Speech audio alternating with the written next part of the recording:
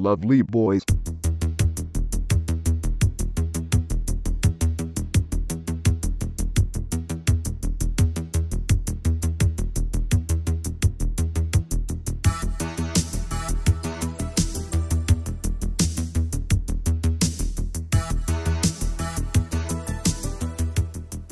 Hello and welcome to episode 73 of Chet and John's Reassuringly Finite Gaming Playlist. My name is Chet Roivers. With me as usual is John Denton. What's up? Every week John and I go through the 10 games we've been playing over the past 7 days, but because some mug last week caused us to miss the first show ever, I think, the first gap in the whole time since we started doing it. It's not true, you've got no memory. I'm pretty sure it's the first one we've missed. But anyway, this week it's going to be a little bit longer. It's going to be the 15 games we've been playing over the past 2 weeks. So the number 15s are the games we've played the least over the past 2 weeks, and the number 1s are the games we've played the most. That's it, John. Redeem yourself, boy. Number 15, Torchlight 2. Just played a little bit of it just before the podcast because you've been very mean and made me do 15 this week. Too late. Slash 2 weeks, whatever. I was in another country. All right. Hating on a man. Anyway, Torchlight 2 is the game that I talked about a couple of weeks ago, the Diablo deal. I could say that, but I've never played Diablo. I've only played this. And I played it for about 10 minutes just now, and it's really good.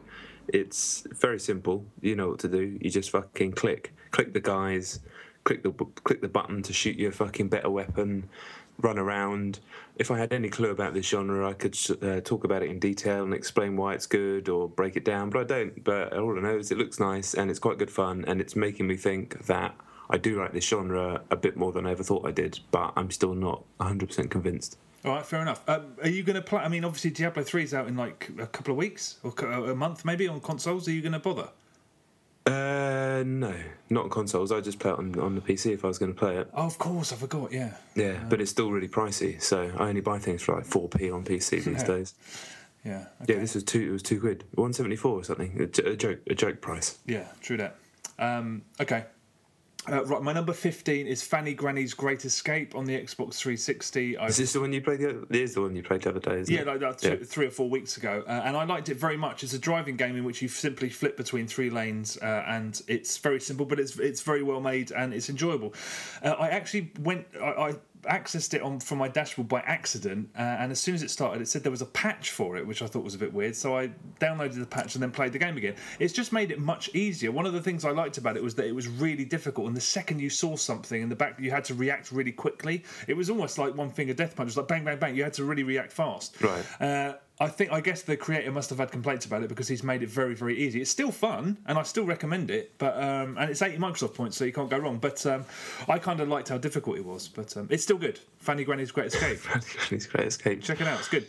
Yeah, big time. All right, my number 14 is a game called Slap on the iPhone. Now, the reason I played this game is I was on Reddit and some poor mug complained that his game Slap had been ripped off by some company who'd just done a complete lift of his game, redrawn the graphics and just stuck it on iOS themselves. I'm pretty sure I got his game and not that one. I'm pretty sure I did. The game itself is Slaps, you know, Slaps. What, with hands? Yeah. Yeah. So I thought, okay, that could be fun. And then it said you need 2 players. And I just thought, well, that's fine, but why wouldn't you just play Slaps? If you had another person, it's way more fun. Yeah. So I played against myself for a bit, and it's quite funny. Watch the little hand gets redder and redder and redder, and you can dodge. It seems like a fun game, but if I got to play against AI, I mean, it's fucking waste of time. Don't get me wrong, but if I played against AI, I would have killed 10 minutes or something. But the fact you have to play against another human, I'd rather just beat the shit out of them, to be honest. Yeah, really. I suppose if you're a phobic of pain, then it's probably quite But good. really interested in the game of Slaps.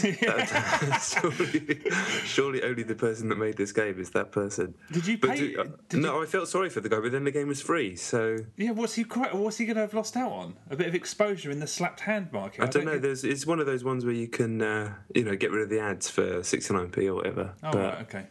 I felt bad for him because he'd obviously just been ripped off, but fuck knows why the other people even bothered. It's Reddit. He's probably making the whole thing up anyway.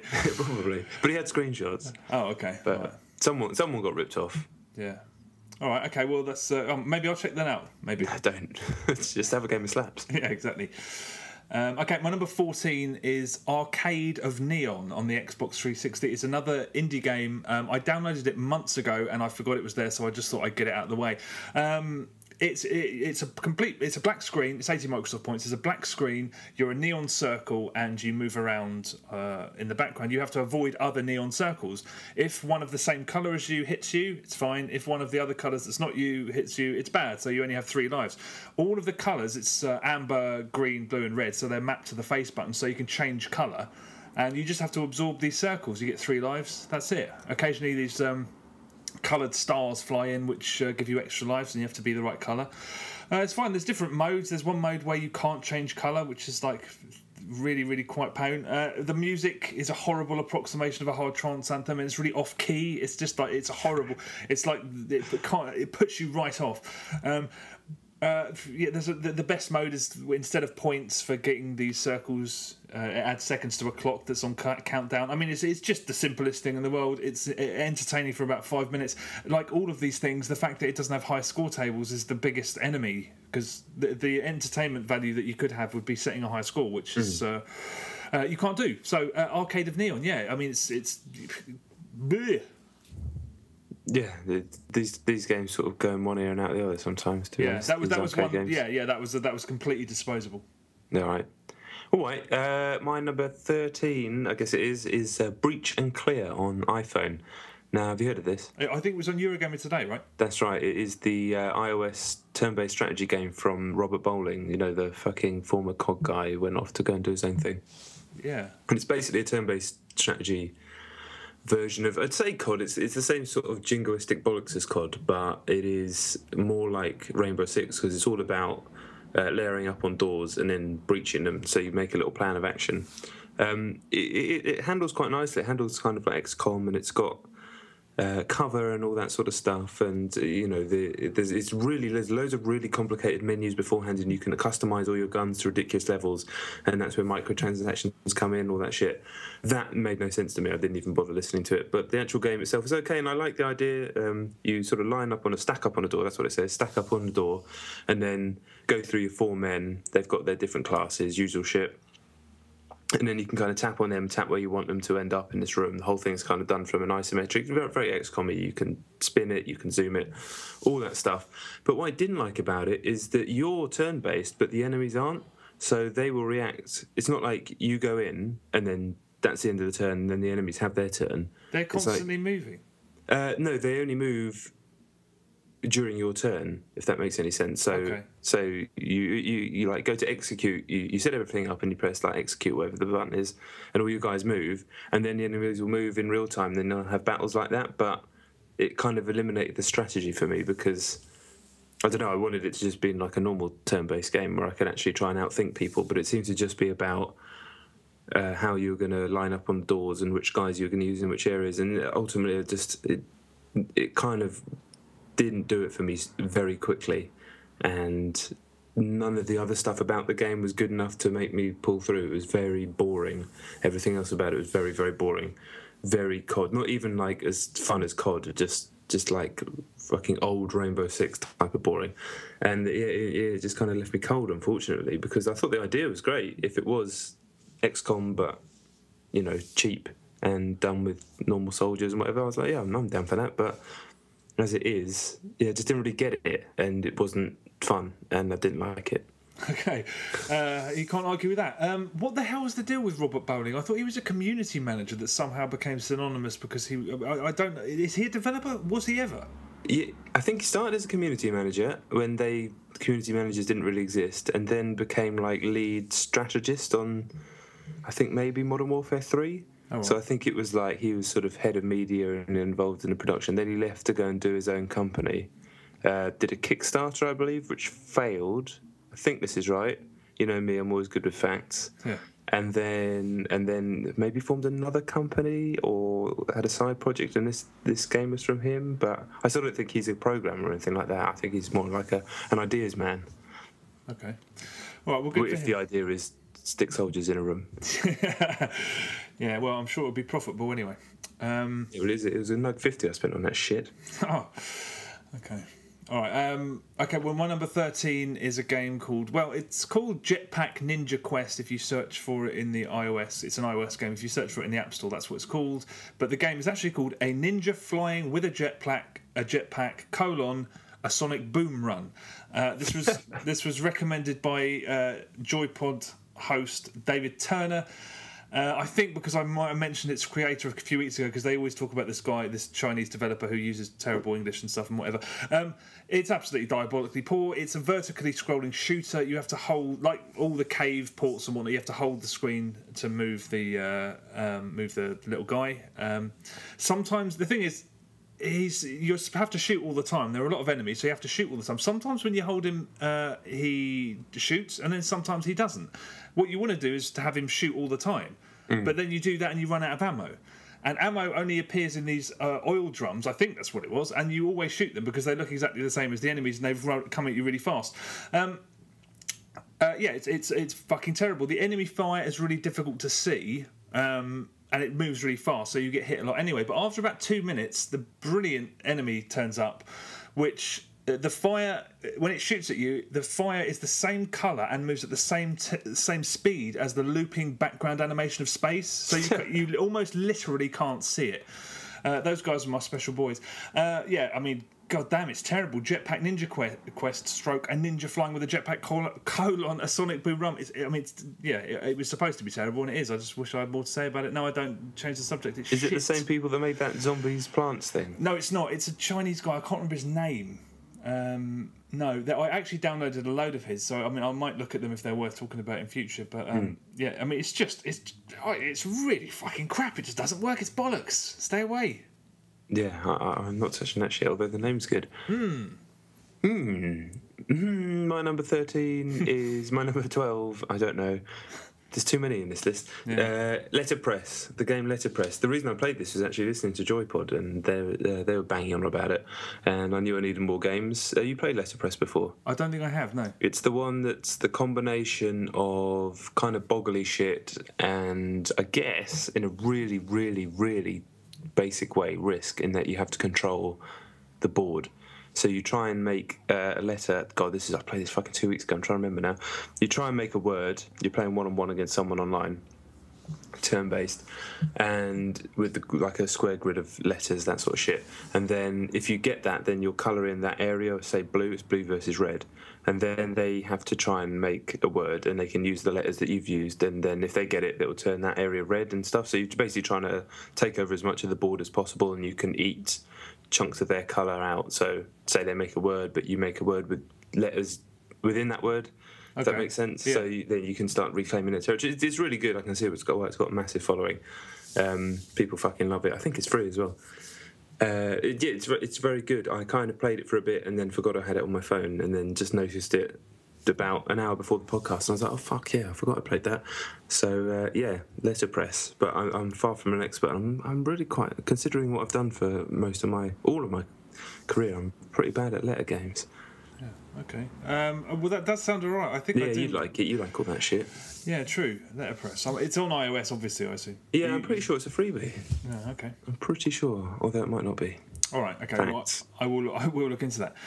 Okay, my number 12 is another Xbox Live indie game. It is called Gory Wild West. What's this about then? It's fairly new. I won't spend very long talking about it because it's incredibly simple. It's very crudely animated, but quite endearingly so. It's cyberpunk, but in this sort of Wild West setting, and it's all in black and white, and it's...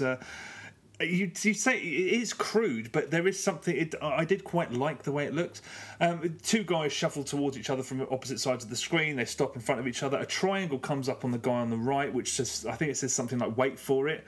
When that disappears, you press the trigger. It's like a duel. Okay. With two guys in a cyberpunk Wild West setting. The best thing about it is that your guy's name is Heroic Harry, and the first guy you face off against is called Lawless Larry. That's nice. That's as good as the game gets. You wait for something to appear and then you press a trigger. 80 Microsoft points. I wouldn't bother. If it was a mini game inside another game, perhaps, but on its own, it's just almost literally nothing. Do they come thick and fast, or is it literally like no? They come up. They comes up with like a text, like they speak to you first, and it's supposed to be funny, but funny in a kind of way where I think perhaps it was written by a child. Just because it's kind of just like, oh, you want to tell them to shut up. But yeah, it's Gory Wild West. You can totally discern what it is from the trial if you're interested, but why are you? Yeah, sorry, for some reason I just had a flash of the man who sat on the bus today, this fucking gamer who was probably about 20 stone, his hair was lank and greasy like nothing I've ever seen. He was wearing flip-flops and his toenail was dark bleeding red and he smelt like the bottom of a rubbish bin. I mean, to the point where I thought someone had just brought their rubbish on the bus, and then I turned around and saw this guy, and he'd bought Skyrim secondhand, and he was opening it and talking to the instruction manual. And that's when I decided that I really need to pass my driving test. What was he saying to the fucking instructions? He wasn't saying it. He was like whispering. He was just whispering out the instructions, and then I kept the receipt inside his box. He stank so badly. It was unbelievable. Wow. I don't understand. That's like their target market. Why is he only playing Skyrim now? I know. That's actually what I thought on the bus when in between very short breaths. Okay, well... I don't know why that jumped into my head when you were talking about that. I think it's because you said it was written by a child and I had visions of it either being a child or someone like that. Oh. But yeah, anyway, yeah. Fucking hell. Maybe it's making me retch even thinking about it. Right, my number 11? Yeah. Yeah.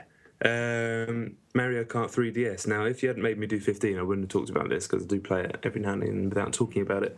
But I was bored in the airport on the way back from Sweden and decided to have a Grand Prix on Mario Kart 3DS, and I thought this was going rather well. And then on the very last corner of the very last race, I got hit with a blue shell and ended up coming second in the Grand Prix. And then I grabbed my 3DS and I bit it as hard as I could in front of an airport of people waiting to get on a plane. That's the only story I have about Mario Kart 3DS. I have nothing else to add about the game, but it's amazing that it still manages to do that almost every single time. Well, I take it that wasn't a person, that was the AI. You weren't playing online. No. Yeah, no, just the AI. I'm just trying to get all the golds very slowly on the fastest, on the 150cc, all the gold things. Whenever I have a spare 20 minutes or something. Okay, good tactic. Yeah, bitage indeed. Okay, right, my number 11 is a game called Blood Masque on Masque, MASQUE. It's an iOS game. My girlfriend told me about it. My girlfriend is a huge iOS gamer, and she's got her finger on the pulse as far as that stuff goes. And she told me about it like it was the second coming, and it's a fairly big deal. I think it's a Square Enix game. It's £5, and she said it's the most she's ever bought up front for a game. It's a fighting game that has kind of RPG elements to it. You sort of the game itself, you're moving through these environments, and it's 3D. It's on the Unreal Engine, and it looks actually really impressive on an iPad. And you get missions off people, and those missions involve having a fight. The XP is blood, and you have. It's kind of like you fight with other people, other players, but not live. So you can sign up to certain clans, and then so she'll have people, she'll fight with them, and then she can have them in a roster of regular people that she fights with. They are actual people, and then when they fight with her, their stats go up, and vice versa. And then you can donate blood to people on your squad if you want to get their XP up faster and stuff like that. It's quite nice. It's a very sort of nice community. I saw that people had given her stuff, and like she was giving stuff to them. I was like, that's really nice. There's a nice little community already. Yeah.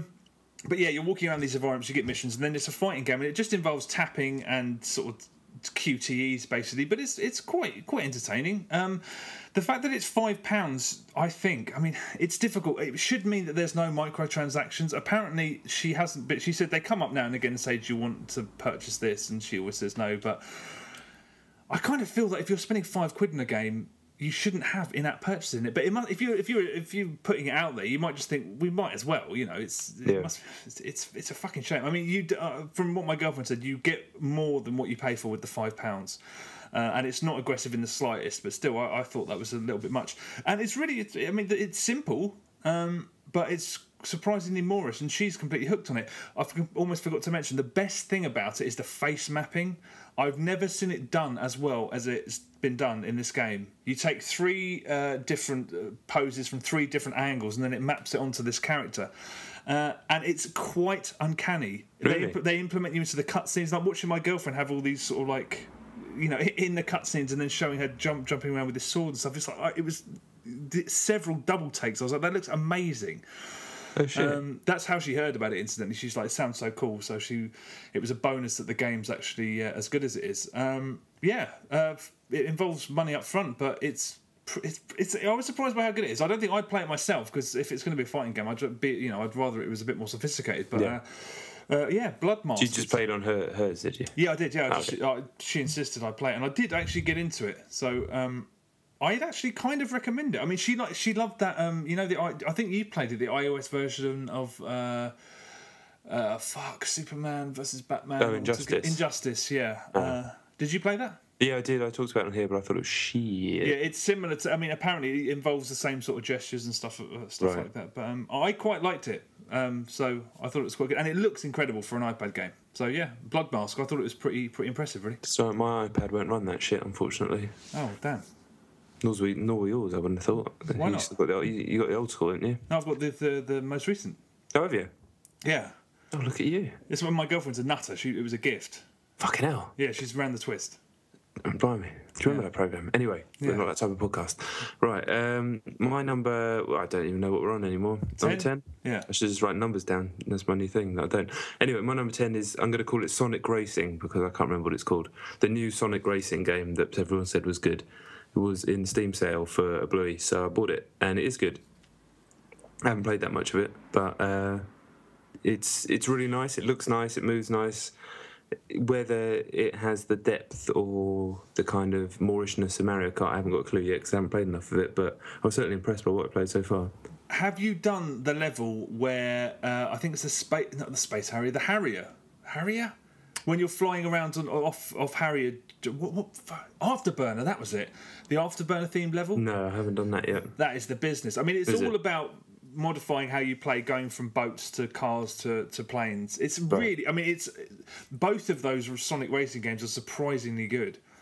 Excellent, in fact. That most recent one is absolutely superb. Are you going to play it anymore? Yeah, definitely. Yeah, I mean, I'd actually wanted to get it on Wii U for ages, but I couldn't find it for less than like 30 odd quid.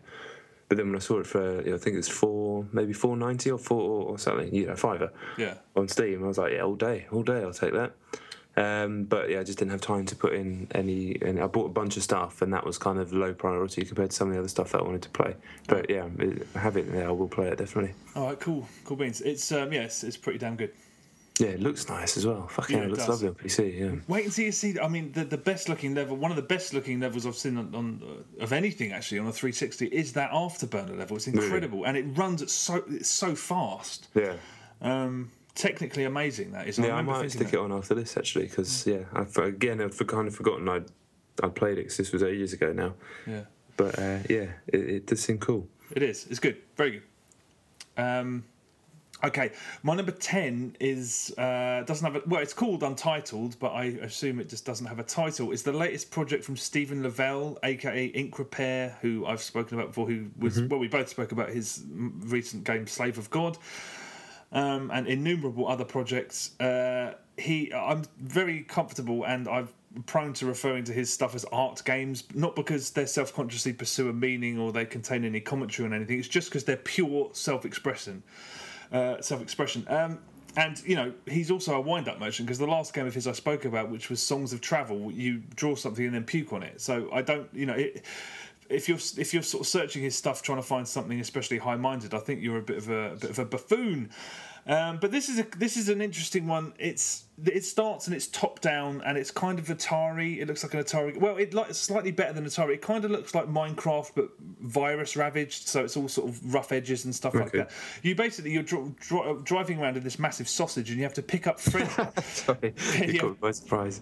You have to pick up your friends from their houses by driving the sausage into the living room. They jump on and then you carry on. And then you go into town to buy some underwear. Then you pick them all up, fly over a bridge, and then it morphs into a driving game that's sort of rendered in that same Slave of God, but black and white. So it's really quite a head fuck. And it's a driving game. So you're driving the car, and then bang, as soon as that's finished, those 2D pixel art characters are in a 3D land, and you're moving. Basically, it was pointless me explaining it. There may or may not be a conversation about how the world is made of oil, and it may or may not end with Earth turning into a flesh-coloured meteorite and raining underwear into space. There's no point in me reiterating any of this stuff, because I just think you should go and play it. yes, people have asked me about it, and I said I keep calling it an art game, but I don't think you should look for meaning in it. I just think it's just pure, as I said, pure self-expression. I enjoyed 30 minutes or so spending it in the mind of a very, very odd person. I don't think you should look for anything beyond that, and it's a half an hour well spent, I reckon. It doesn't have a title. It sounds good. It's at the top of his page because it's his most recent. It just says Untitled, so it's interesting. We as always with his stuff, read through the comments because some of the theories and ideas that people discuss about what it could be about, in inverted commas, are pretty mental, I think. But yeah, I enjoyed it. Half an hour of confusion and the sort of laughs and stuff, and just weirdness and deliberately wonky controls. I mean, it's just a head fuck, but a very, very pleasurable one. Is it? Am I going to be able to hack it? Because I couldn't hack Slave of God at all. No. The only really visually oppressive stuff is in that car, and that lasts for all of about 15 seconds max. Oh, okay. I'll play that then. Oh, good. Yeah, you should. It's worth a look. And any computer can run it. It's basic as. All right, as Sweet. My number nine. Fucking hell. Yeah. Just do your job, John. Is Little Inferno. Again, just trying to scramble for stuff to play on my Steam account just to fill up the list. But thankfully it did save. I don't know. Nobody will remember, but I was worried that when I played it last, I turned it off and it didn't save. It did save. Why did I even mention that? It's the more I play of it, the better it gets. I think that everybody said that really. For people that might not know the game, if they didn't hear it before, it's the one from the people that made World of Goo. And all it is a fireplace, and you can buy items and burn them, but they'll react in funny ways, and you can kind of chain it up. Then coins will drop, get you more money to buy more stuff, but it all happens really, really fast. But there's this really sinister, blackly comic edge to it, which is getting more and more sinister the more I play, and it's sort of slowly unveiling this kind of interesting story about the world being in like a permanent winter, and it kind of has an almost like Fallouty vibe to it, the kind of satirical, almost like the adverts in RoboCop as well, especially the one for the game. The game, there's kind of that vibe to it as well. I'd be far more informed to talk about it, about any of this kind of stuff when I do finish it, which I now will. Now I know it's safe. That's the reason I brought that up. Anyway, I will go and play the whole thing because it's fun to play, and it's bottom line, it's really satisfying just to burn the things. It's done really well. The fire's really nice. The sound's really good, and you never know what's going to happen, how the things are going to react when you pop them in. Like people have talked about the school bus that you pop in, which looks like a toy, but then it's just screaming, burning children, which is shocking, but kind of funny as well. It's very dark humour, but it's very good. It was part of that humble bundle, which is I wouldn't have paid. I've said this before, but I was glad I didn't pay £12 for it on Wii U when the Wii U first came out. But for effectively fuck all, it's a must-have, really. I think, even though it's fairly simple. Yeah, I'll have to play it at some point because I've heard way too much about it. Nintendo seemed to be a little bit. It's not beyond the realms of possibility that might be on a sale on the Wii U shortly. Because last time I turned the Wii U on, which was fucking ages ago, admittedly, there was stuff that was discounted quite heavily. So I'll probably wait for the Wii U version just because I don't have a PC and I want an excuse to turn my Wii U on. Yes, but yeah, it sounds all right. No, it's cool. It's very cool. I like that company as well because World of Goo was the shit. Oh yeah, I forgot it was made by World of Goo really was the shit. Yeah, Tomorrow Company, Tomorrow Corporation. Okay. That's what they're called. Anyway, okay, my number 9 is Baby Maker Extreme 2 on the Xbox 360. It is an indie game recommended by listener and sometime JoyPod contributor Matt Murray. It's a really good shout because I'd been meaning to pick it up for ages because I found out after Mount Your Friends came out that this was made by Daniel Steger, the same guy. Oh, so it's from the maker of Mount Your Friends, which should, that's a recommendation. You're in the hospital, you hammer B like mad, and once this countdown is complete, a lady gives birth and fires a baby off down the corridor of the hospital. And there's a randomly generated selection of injured people on waiting area and tables and doctors and stuff. You have 2 moves, and you can only pull them off you only have one of each. So you can dive very fast, or you can rise up, sort of a mid-air jump. Right. Once you've used them, that's it. The only way you can get those moves back is if you hit something that's tinged with this sort of turquoise light. So intermittently, every like 5 things or sort of 3, at random, they've got these turquoise light around them. Right. When you hit them, you bounce back up and you get the 2 moves back. So it's just sustaining it as long. It's like an endless runner, more or less. You have to sort of sustain it for as long as you can, and just using the 2 moves at the right time. It's very, very simple. It's just like hitting the right spot to earn a collectible every time, because you have to bounce. Once you work out how the baby moves through the air and how it moves at certain speeds and stuff, you can really keep it going for a really long time, and it's really it's a surprisingly taut game just in terms of its controls. It's funny as well. Needless to say, there's all sorts of sort of arcane and weird costumes and hats and bait for your baby. You can even have your avatar bouncing down, although not naked. You have to be wearing the clothes that you're wearing. It's 80 Microsoft points. Again, I don't want to sound like a broken record, but it's so terrible that they can't have leaderboards, because this is the best things on Xbox Live indie games. They're all score-a-sack games, and this is another example. After you've come out of the hospital, you go through the town, you end up in a mall, and it gets weirder than that afterwards. It's 80 Microsoft points. I highly recommend it. It's not, it's not in the same breathing space as Mount Your Friends, but what the fuck is? Yeah, indeed. That sounds good. That really sounds good. Really good. It sounds fun. I don't know. The no leaderboards thing's a killer, because as you were talking about it, I was thinking, high score action. Yeah. I can't vouch. Incidentally, I've got it's Baby Maker Extreme 2 that I played. I don't know how the first one measures up, so I can't say. But yeah, I'll talk about leaderboards on Xbox Live Indie Games in a minute. So yeah. All right. Okay. My number 9? 9. Jesus. Sorry everyone, is Binding of Isaac on PC, or in fact on Mac. Killing time again on my travels. Such a good game to kill time with, and I'd forgotten that it's due out this summer. It is the summer now, on consoles, so I haven't heard anything about it for ages.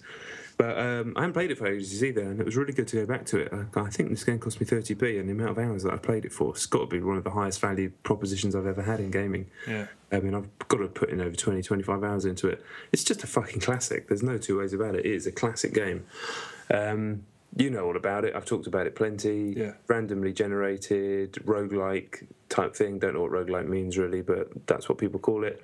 It's the equivalent of a twin-stick shooter. The items that you get to level up Isaac are just consistently brilliant, and you end up with this like completely Frankensteined, morphed up Isaac by the time you get deeper and deeper, with like fucking coat hanger sticking out of his head, and it completely changes the way the game plays. The bosses are brilliant. There's basically nothing bad to say about it. The more you play, you start to learn these little secrets. It's a fucking classic. I can't believe how much I got it for, and I'll happily pay for it again when it does come out on console with all new content and new enemies and new gleam. Yeah, I mean, I'm looking forward to that. The fact that they haven't said anything about it, could that mean that they're going to wait for the new set of consoles? Maybe. I don't know. I mean, I thought it was a done deal, but if you can now self-publish on both, which seems to be what's happening, then they might well. But then again, the user base is so much bigger, and will be so much bigger for so long on 360, that it would still make sense to put it on that, I think. Yeah. So I don't know. I mean, it's probably just coming out. It just didn't make Summer of Arcade, and it'll be out in August or something. Yeah. Okay. If you're looking at stats, if you want to try and get a sort of discern how well your thing's going to sell on arcade, the stats would be skewed by the last few months, in which some of the worst arcade games there's ever been have come out. And I bet that, like Scourge Outbreak, it wouldn't surprise me if it didn't sell one. And there was another game that I played again. Wouldn't surprise me if it didn't sell one copy. So maybe they're hoping sort of to hedge their bets. And I don't know. I don't have a fucking clue. I don't know why I mentioned it. I know what you mean, though. I mean, that in the last year. And I don't know if this is me, a skewed perception on my point, because I have a PC now, but that world at the moment just seems to be, you just play it on PC, especially when, like, for the price of one XBLA game, like a 1200 pointer, I think, even on this list, I've picked up like 4 or 5 games in total for that price. You just can't beat that. And these are games that have been only out, less than a year. Yeah. Yeah, good point. All right. Okay, my number 8 is a game called Unearthed, The Trail of Ibn Battuda on the PlayStation 3. Hold on, you're going to have to say that again. Why? You might as well have said that in Swahili. What was that? Oh, you did what? Because you didn't understand it? Or yeah. All right. Unearthed, The Trail of Ibn Battuda.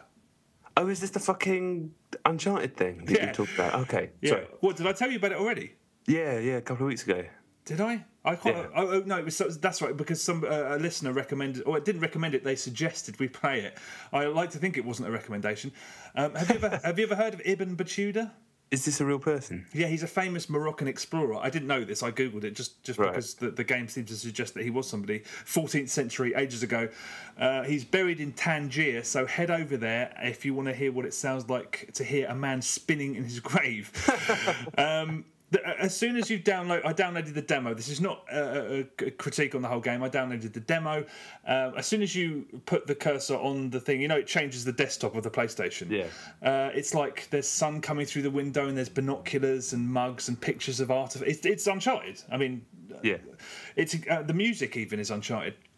It starts up, and the first thing that happens is that what I think is the launch trailer plays, and it's encoded. It's really badly encoded, really low res, and an unbelievably skittish frame rate, and it looks like the worst game you've ever seen. There's a car accident. It's fast paced to try and make it look like there's loads of action, but the car accident looks like two boxes falling over.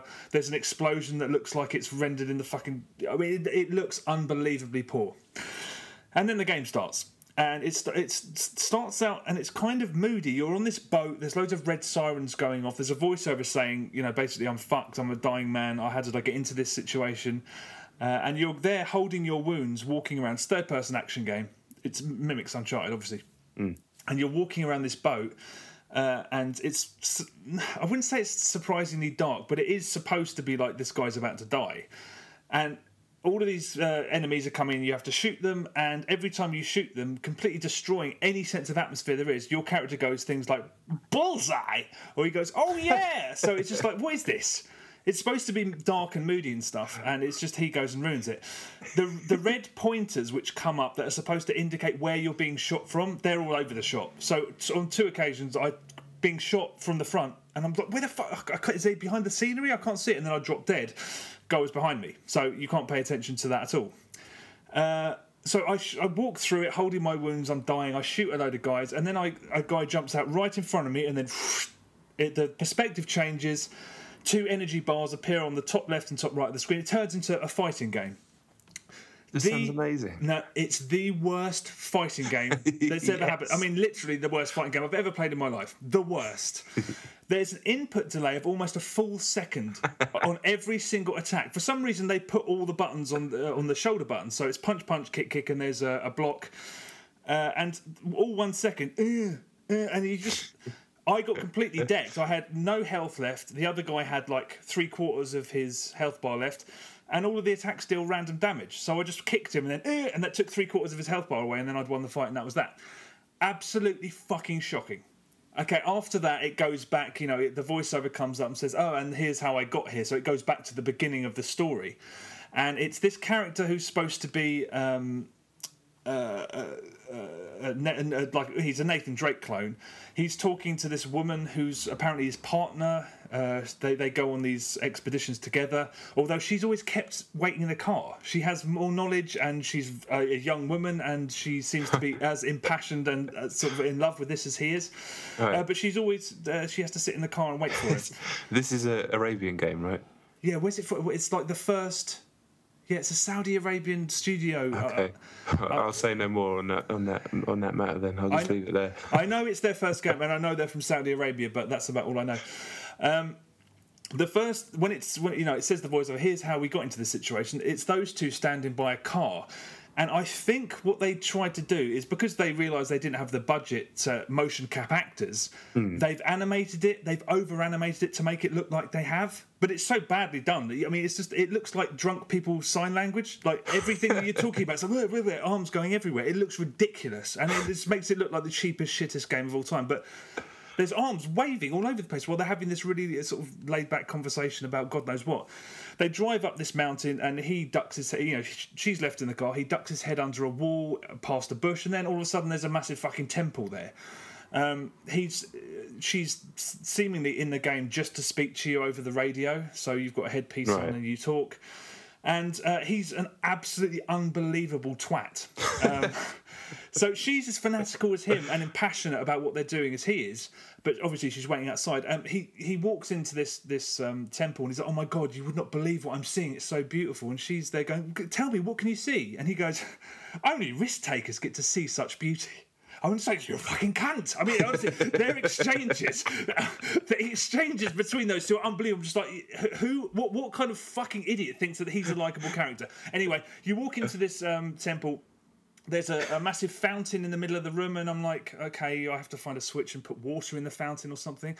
Walk up to the fountain, and this box comes up that goes, maybe you should try and find 4 things to throw into the fountain. I was like, all right, I walk around, I find a vase, I kicked it, there's like an amulet in it, I threw it in there, like, maybe 3 more of those, and you'll solve the puzzle. I'm like, yeah, all right. Walk around for ages, can't find anything. And then a message comes up and goes, why did you try and find a ledge to walk up on? Now, I play a lot of games, obviously. I searched that room for probably about 20 minutes, and I went back outside everywhere I could look to find this ledge they kept trying to find, and I could not find it. The only time I did find a ledge, the scenery pushed me off it because I wasn't supposed to be standing on it. So I threw in the towel. That's the first thing that you're supposed to do, and I threw in the towel. I mean, it's a fucking terrible game. It's the frame rate renders some of it completely unplayable. There's button prompts that just pop up when there's nothing for you to do, just completely by accident. Like, it'll say press it, and you're like, well, no, it doesn't do anything. It's busted. It's one of those games that doesn't even have the decency to be so bad it's funny. It's just so bad. You're just like, I don't want anything. I don't want any part of this. And it's just, what a fucking harebrained scheme. You're working with a low budget. What franchise are you going to attempt to mimic? The most lavish and expensive Sony exclusive in the world. Why not? Oh my God. Fuck me. Unearthed, the trial of Ibn Battuda. Fucking the trial of Evil Knievel. Honestly. I'm in. Well, I mean, yeah, I would say it's worth a look. It's not. What I've just said is exactly what happens. You've made it sound better than I'm sure it is, but I can imagine the sickness, it sort of building up inside your stomach as you're trying to find that ledge. Yeah. I mean, I'm walking back outside and then walking back in again. Just that feeling. Oh, it's the worst. I gave it benefit of the doubt because you get into those situations and then you just look at it with fresh eyes and like, oh God, it's right there. I don't know where the fuck this was, or if the puzzle was something completely different. And those sort of weirdly smarmily written, maybe you should try this, were like completely just to throw me off the scent. I don't care. Unearthed, the trail of Ibn Battuda. Fuck off. Crap. Oh man, I really want to play that. Well, I don't know how to follow that. Right, my number 7. 7, yeah. Yeah, Dota 2. Now, a confession, I did play this, but I didn't play it enough for it to be my number 7, but I did watch a fuckload of it. Now, normally that wouldn't count, but where I was last week was in Sweden, in the training house of the best Dota 2 team in the world, called the Alliance. 5 Swedish dudes, lovely boys. That sounded weird. Lovely guys, fucking really smart, like friendly guys who just happen to be unbelievably good at this game, and they're currently travelling. They may have got there by the time you listen to this, to Seattle to compete in the 3rd. The International. Have you heard of the International? Valve's tournament. It's the World Cup basically, and I think the prize money this year is like $1.3 million or something like that. Yeah, God. It's legit. Anyway,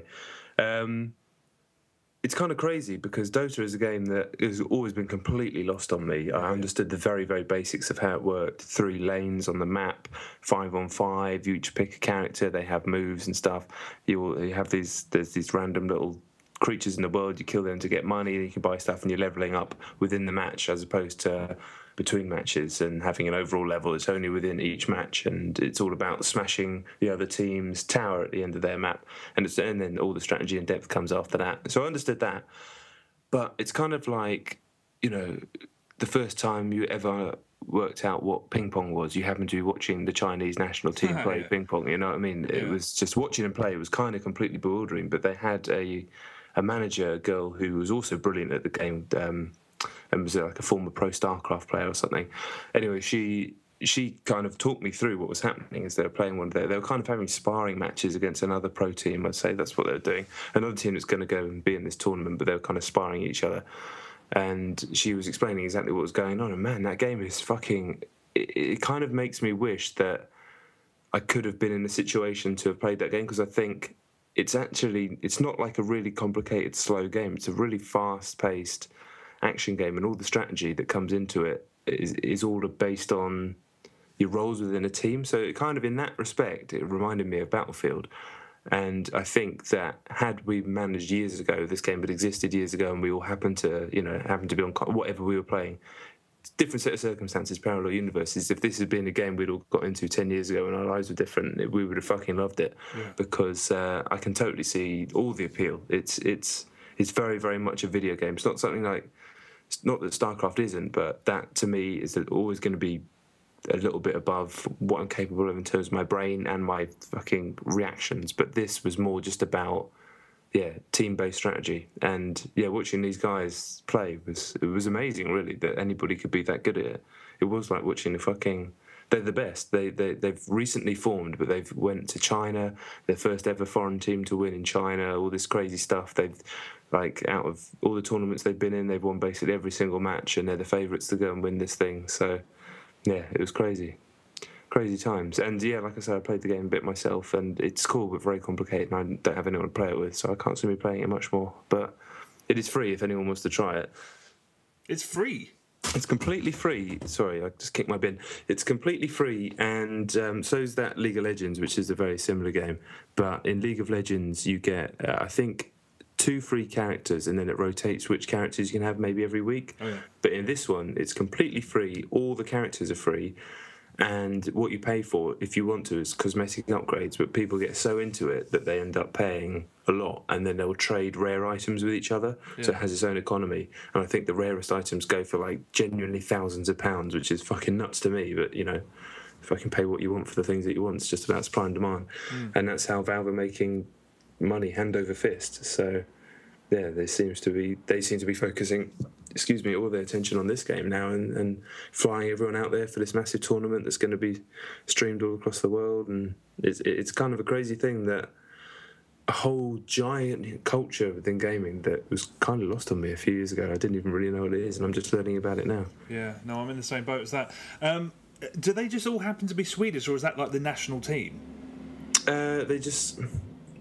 It's not the national team. They're I think, that's probably the best way to describe it. They all happen to be Swedish. 2 of them have known each other since they were kids. Another 2 were mates and went on a different team. And then, they all formed and got another player. And sorry, I'm telling the story terribly, but the reason they're called the Alliance is because they're basically a coming together of 2 existing Swedish teams to form like a mega team.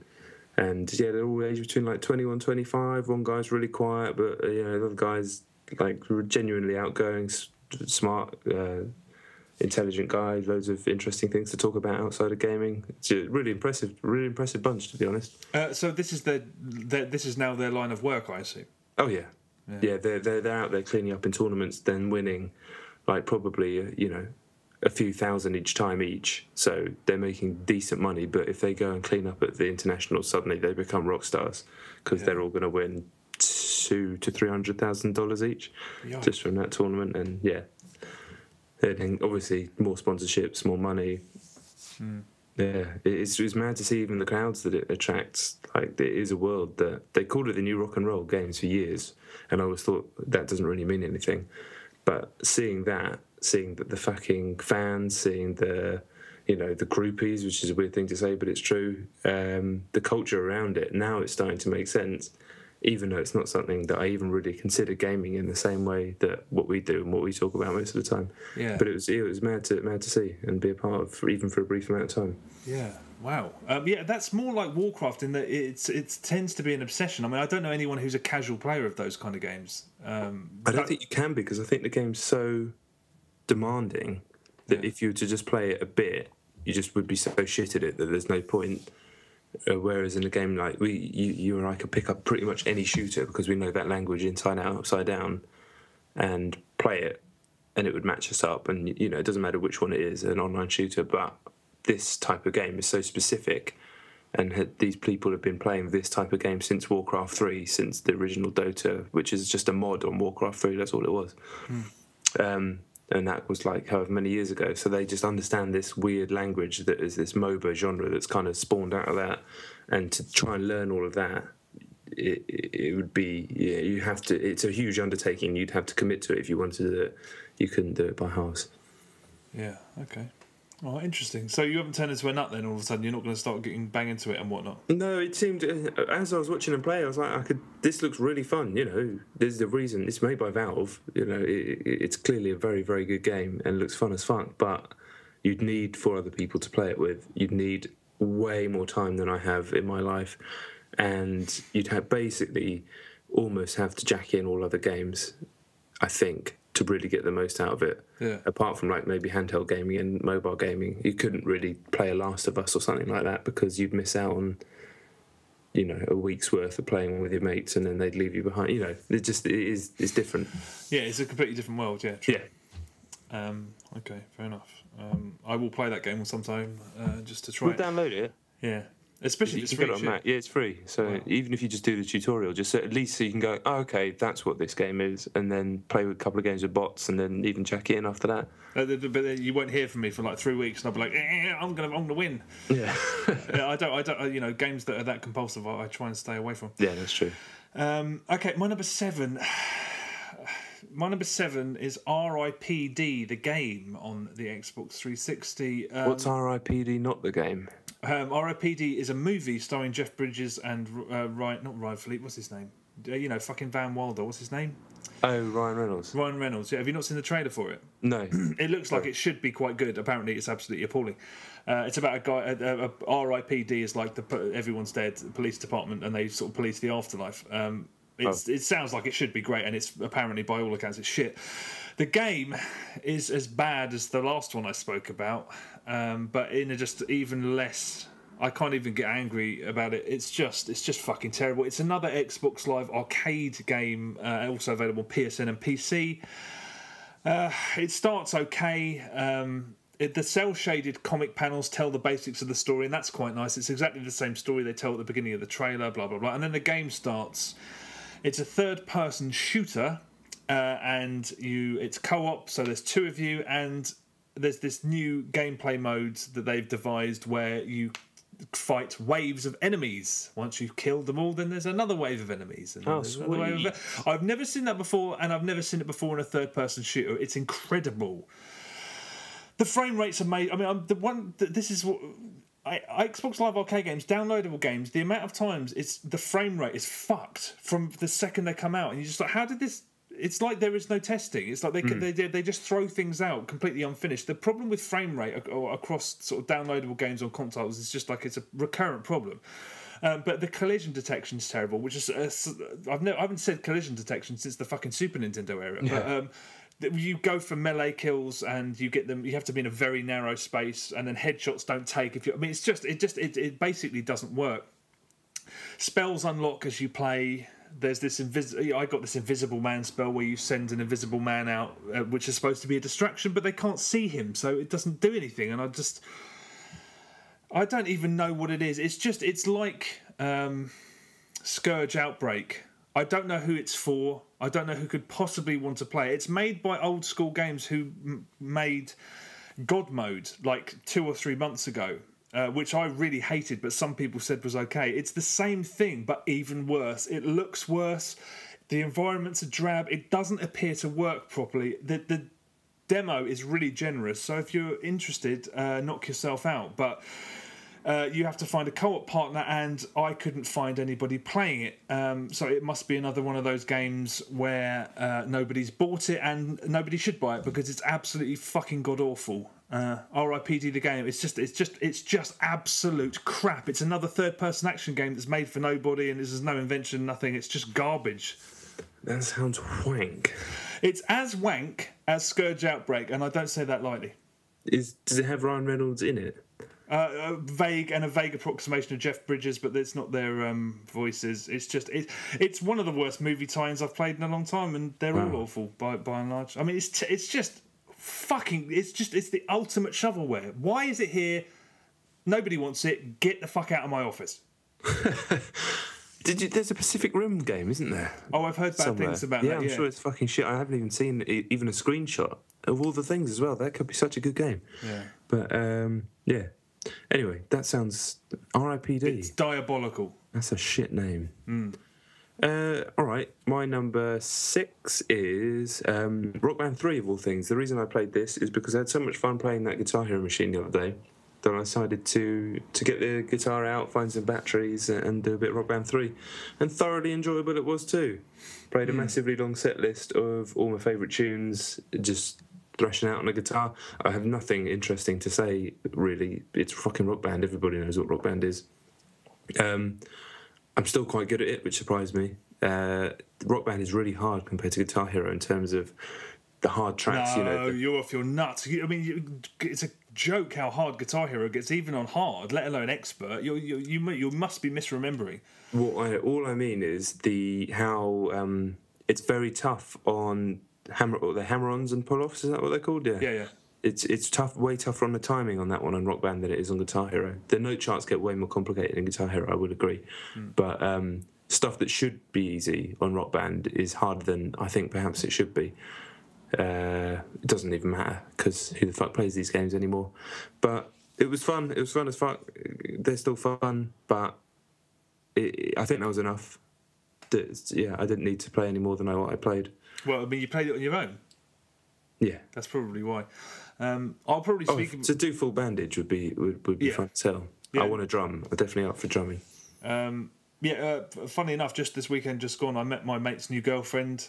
She's from Denmark, and she was like, "Oh, my favourite thing. No one liked to do it. It was like a really niche thing. Her and her friends used to do was play Rock Band." I was like, "Oh, I've got the full set." She's like, "You've got to come up at the weekend, and we're gonna."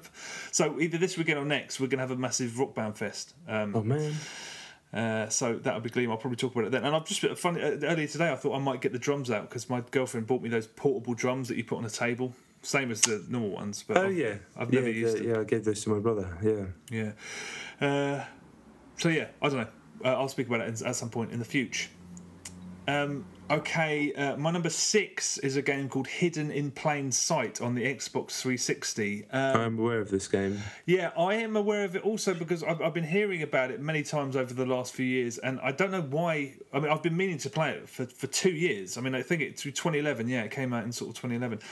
I know from the guy that made its blog he's just put it on Ouya, so you can buy it if you're one of the 2 people that bought on Ouya, and I think it's on other platforms as well.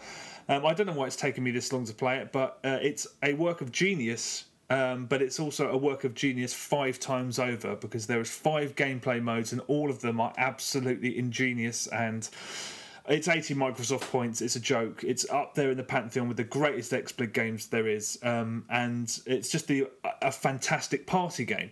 Do you know how it works? No. Okay, sorry, ignore that. The first, I'll explain how simple it is. The first mode is called Ninja Party, and basically it's always top down, and there's probably about between 30 and 40 little characters walking around in all sorts of different directions. The rules of Ninja Party, it's up to 4 players. I highly recommend you play it with 4 people. You can play it with 3 or 2, but not 1. First rule of every game type is find yourself. So there's all of these characters. You don't know which one you are. So you have to move in a sort of unique way, so you can say, "Oh yeah, that's that guy walking in circles." But some of them are walking. It's really difficult. So the first thing I did to try and find myself was tap tap tap. So I'd like do little pigeon steps to one direction, and then I was like, "Oh, there's my guy." Everyone else found out where I was as well because they heard my thumbstick going. Right.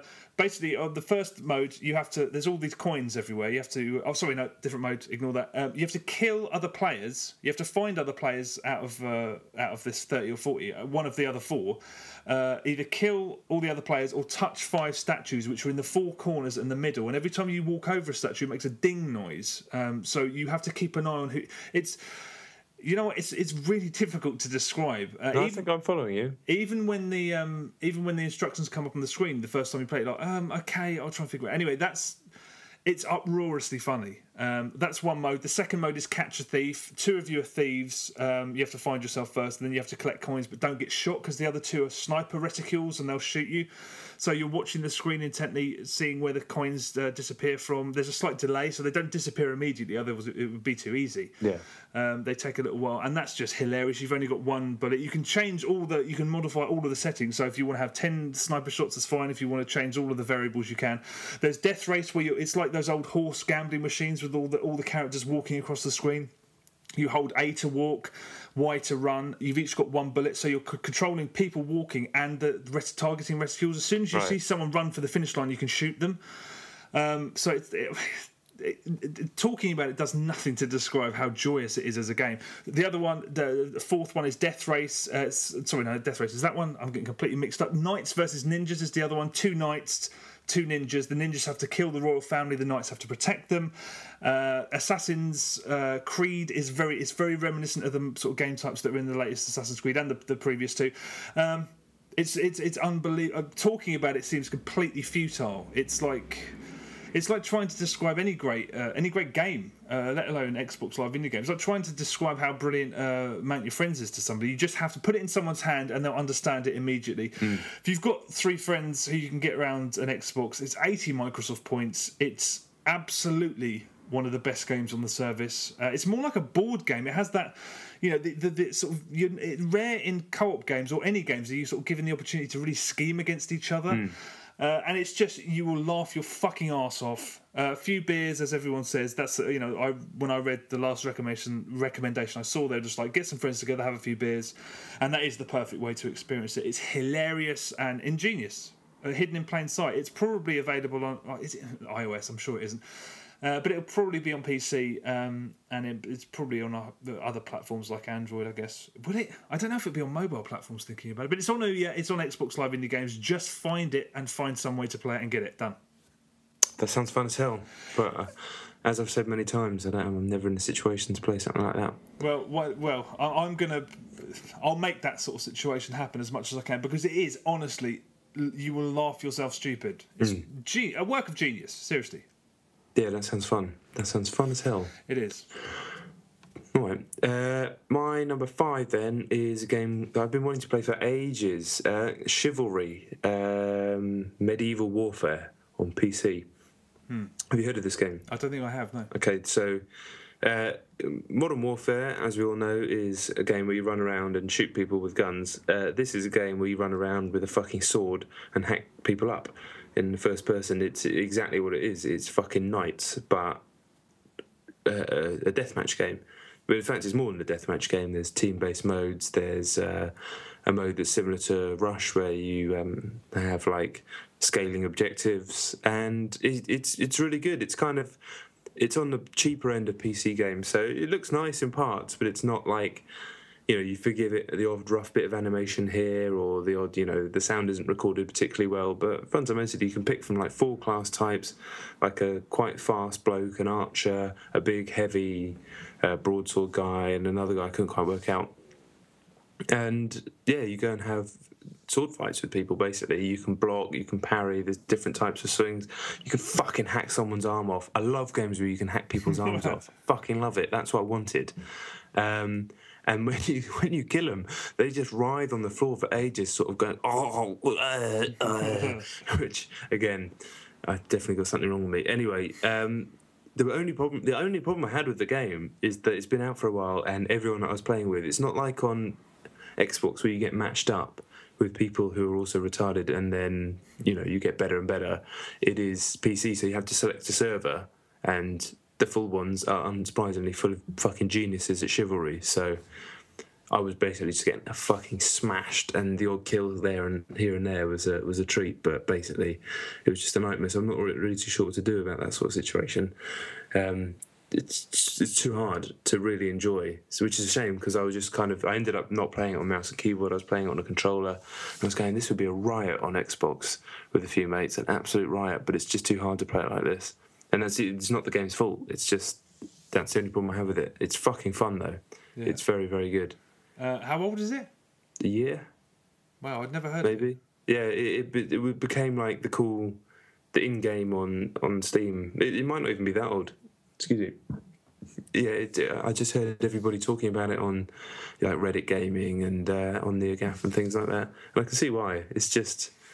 It's the type of game that couldn't exist on consoles because it needs to be big enough that it couldn't just be like a little indie game. It probably could be an Xbox Live Arcade game now, but even a year ago it probably couldn't have been, just on the way those things are scaled.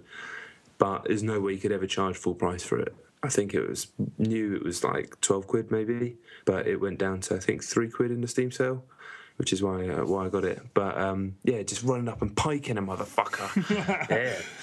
That sounds gleam. Why did that not? That sounds like console compatible completely as well. Yeah, I mean, it works beautifully on the controller, but I don't know. I mean, there is the side of things where you need a publisher, don't you? At the moment, if you're going to publish on Xbox Live Arcade, this is something that I'm learning only in the last few months of all the drama about the new consoles. So I'm guessing I think it's like a self-published game on Steam. So the hassle of getting onto that, I don't know. The myriad reasons, but yeah, great stuff. But needs matchmaking. Yeah.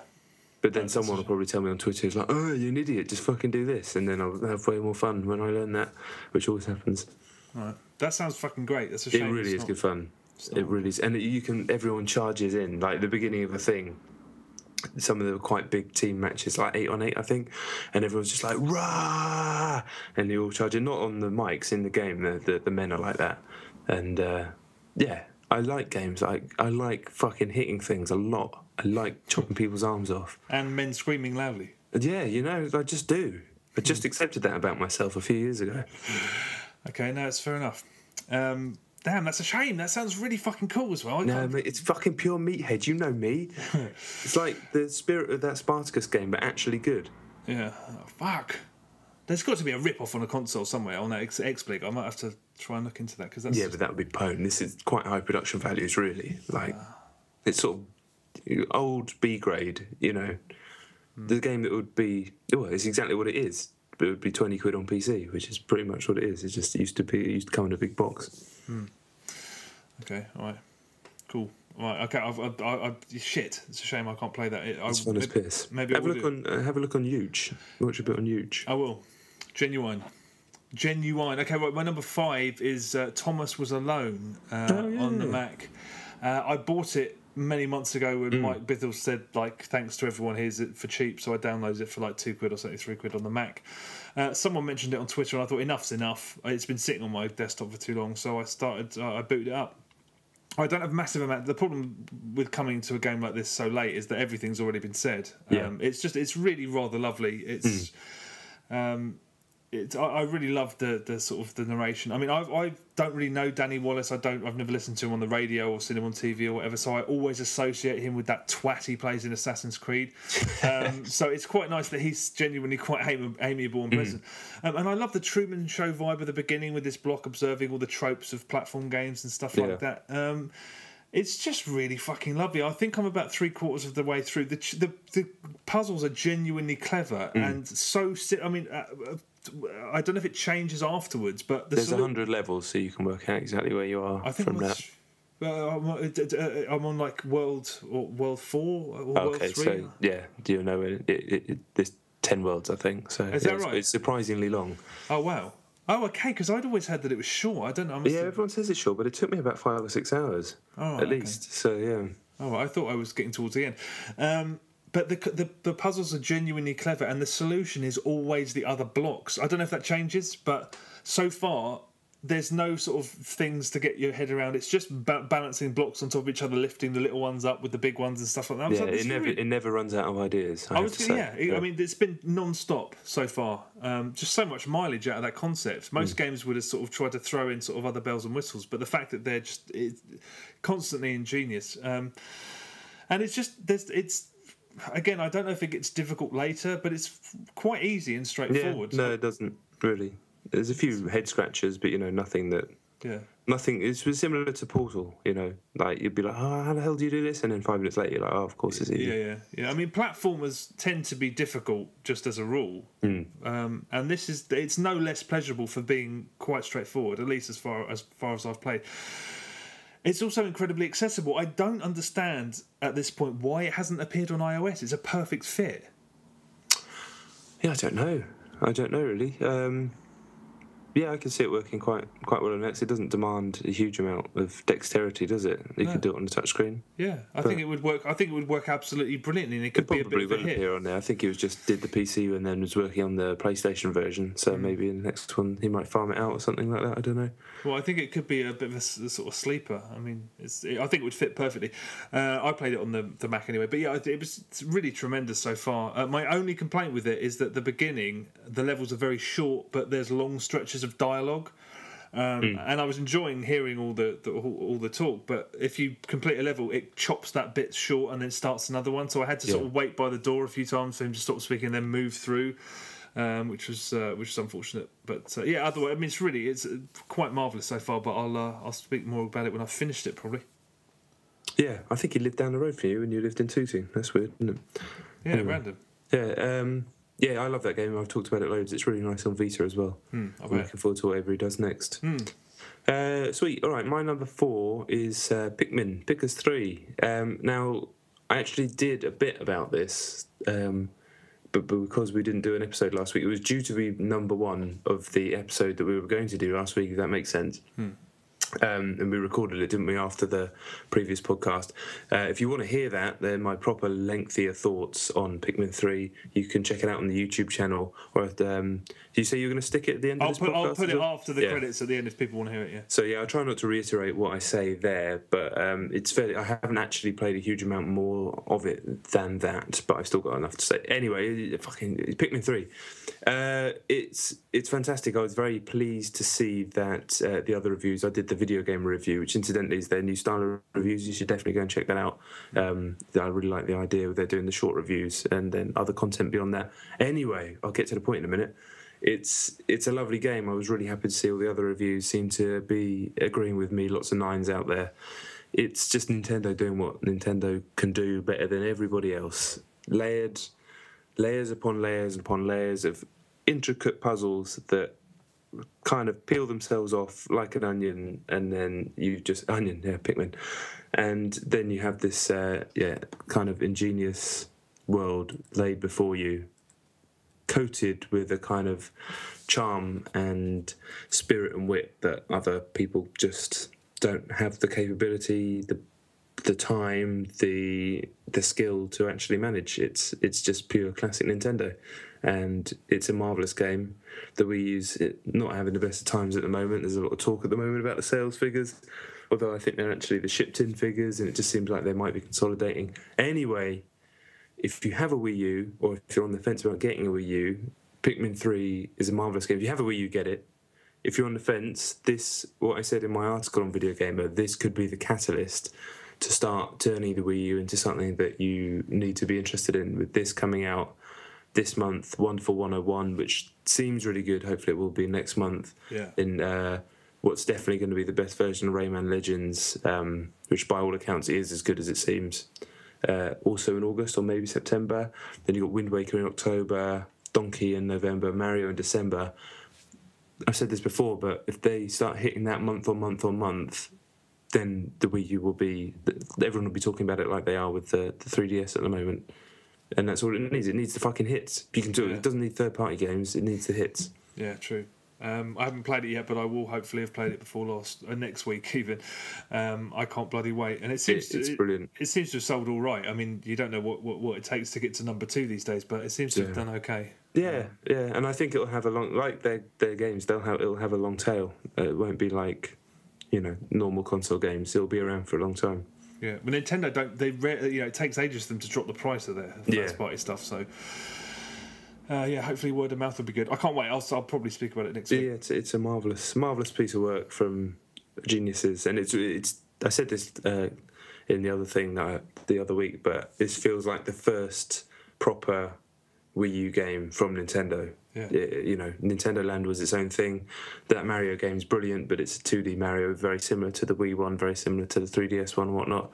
But this feels like, okay, now we're going. It should have been a launch game, really, but true. Then it wouldn't have been as good as it is. So. Exactly. What can you do? Indeed.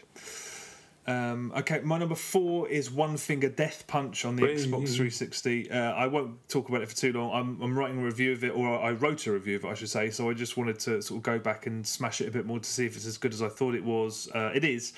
I've also been sort of continuing to tour it around alongside Mount Your Friends, just as a duo to show people, and they never fail to get the most amazing response. They're incredible. Well, One Finger Death Punch in particular. Well, not because they're any better, but I'm talking about One Finger Death Punch. Shut up. It wouldn't exist without XPlig, and the price point is just ridiculous. 80 Microsoft points that couldn't exist anywhere else. It goes. If there's one problem with it, it's that it goes on a little bit too long because there's 3 difficulty modes, and if you want to sample them, you have to complete the game first, and that involves doing 250 or so levels. Yeah. And annoyingly, you can't zoom out of the map, so you can't see how much is left, which is a bit frustrating. But it's the kind of game that I just turned it on before I played anything else and just did like 10 or so levels, and it was just always just an absolute pleasure, and just technically bordering on being faultless. For an indie game to have achieved how technically incredible it is quite something. Again, the fact that it doesn't have online leaderboards is just such a terrible shame, because there's a feature where you get a high score and then you can immediately message all of your friends, which I did, and a couple of my friends immediately bought the game, and I got texts saying, I'm going to smash your high score, and I said, guys, there is no such thing, it can't be done, because there's no online leaderboards. This is all going to change with the Xbox One apparently, and it's going to have achievements and stuff like that, so hopefully that will no longer be a problem, because it's a terrible shame. That game should be, I mean, it's already, I hope, doing okay, because it's been getting lots of publicity. Yeah. I just hope that it would have done twice as well if online leaderboards were a thing. That's a shame. At the end of the game, there's a really lovely, really impassioned testimony from one of the creators, a little video clip with him thanking everybody for buying the game and keep indie games alive and tell people you want indie games. You know, I think it must have been at a point where Microsoft seemed to be abandoning indie games altogether, which now it seems like that's not the case. But it's a really lovely little video. He's like, make your own game. You know, it's a lovely little video at the end. And the ideas never stop coming. You think it's not going to be any more inventive, and it is. There's defender levels where you're rebounding knives that are thrown at you. There's a bit where you have to fight bosses, like 2 bosses at once, which is a real head fuck. And there's thunderstorm rounds where you can't quite see. I mean, it just doesn't stop getting. It's brilliant. I absolutely adore it. It's. At the very least, try the trial. Apparently, it's coming. There's a trial on PC as well. So Google that shit. One Finger Death Punch by Silver Dollar Games. It's absolutely superb. It's the shit. Yeah, I haven't played it for a few weeks, but it is the shit. It is the shit. I would love a Vita version at some point. That would be fucking ideal. Yeah, it would. But yeah, we shall see what happens on that one. I could see it happening. But yeah, in the meantime, go and get it in. 8 points. Get it in. Yes. Get it fucking in. Right, my number 3 is Metro, Last Light. I finally finished the bastard. And my God, did it crawl. I've got a lot of good things to say about Metro Last Light, and I've said a lot of them on previous podcasts, but have you ever had it with a game? You probably have, especially in the world of reviewing, where you just find yourself clutching the pad, just going, end, fucking end. And of course, the last, 2 hours of this game was me doing that. The game was done. There's a natural ending. It was done. The game was done. It just could have ended there easily. But for some reason, they felt the need to put another 2 hours on the back end of laborious combat. Do you know what? Things I fucking hate. Warehouse levels at the ends of games. Yeah. Don't do it. Shipyard levels at the ends of games. Don't do it. Juggernaut enemies with fucking body armor. Flamethrower enemies where you shoot the flame thing. All this got churned out towards the end of Metro Last Light. It's like, you've done 8 hours of game beautifully. You know, it was an extremely unpleasant game that I don't even consider fun, but that was what you were going for, and the stuff on the surface with the gas mask was horrible, especially for someone who, I've said this before, but I'm very claustrophobic and I have trouble with hyperventilating and things, so that really, really gets to me. Incredibly effective. Last 2 hours really start to undermine all of that. And then, right at the end, it has this amazing scene where you kind of, I won't spoil it, but there's a few parts in the game where you walk through very, very crowded areas, and there's one towards the end. And it seems like something out of a great movie, but even then, just at a point where it could have just, with a bit of brevity and a bit of skill, not that there's no skill involved, there's an incredible amount of skill involved in the creation of this game, and I don't want to be rude, where you know, I think they just needed an editor, really. They needed someone to come in and just go, I know you're probably married to some of these sections and you're trying to tell your story, of which I completely lost the thread of about halfway through, because there's a lot of talking and it's not interesting. That didn't help either. And yeah, they need someone to come in and go, boys, this is bollocks. You've made an amazing game. Let's pick out the 3 amazing moments from the last 2 hours, of which there are. There's some cool moments. Put them in, and then you're done, and you're out. You're done. That's your game, because so much good came before it, and it just left me. Well, you don't want to be, if you're a game creator, you do not want your player to be holding his part, screaming and at the screen. Yeah, you don't want that at any point. That would kill me. So if they thought my whole game was shit, so be it. But especially if they, like so much of the previous stuff, it's still amazed that they managed to make the game as well as they did from the circumstances that they have over in that studio. And the tech is amazing, but yeah, it crawls like a motherfucker. There are loads of games that do that. I can't think of any. The only one that comes to mind is the one I spoke about, the XSplit game I spoke about on the last show. It's just like great ideas, and then it just recycles for a couple of hours. You're like, why didn't you just stop when you were ahead? I don't. There is that weird. It's happening less and less, but that tightrope of walking, like giving too much, trying to sort of give the illusion of too much content just by recycling shit. It really is infuriating. I know exactly what you mean. That's put me off. I've got it. It's still sat here. I haven't touched it yet, but. It's still very, very good. I'm sure. And yeah, I think because I put it on because I felt like I was at the end, and I was like, okay, I'm just going to finish this now. So I did come in with that mindset a little bit because I just wanted to get it done. But it felt like Return of the King. Just okay, you're done now. It's over. And it's not. It only ends up being a 10-hour game, but fucking hell. But I'd still recommend it. I think the 7s that it got were very well justified in the end. Okay. Well, I'll speak about it. Some parts are world class. I'm sure. And I was a big fan, as falsy as it was occasionally, I was a big fan of the first one, so I'm looking forward to it still. Okay, all right. My number 3 is actually 2 games. I've just meshed it together. It's Mighty Switch Force 1 and Mighty Switch Force 2, both of which are on the 3DS. I think there's a Wii version of the Wii U version of the first one, and a Wii U version of the second one is on its way, apparently. I reviewed the second one for Games TM, so I bought the first one to try and see what the differences were. They're both. There's not a lot of differences between them in terms of quality. I think they're both good. They're the most good 6 out of 10. Never brilliant, never terrible, just straight down the line, good. You know what you're getting. It's like 6 out of 10.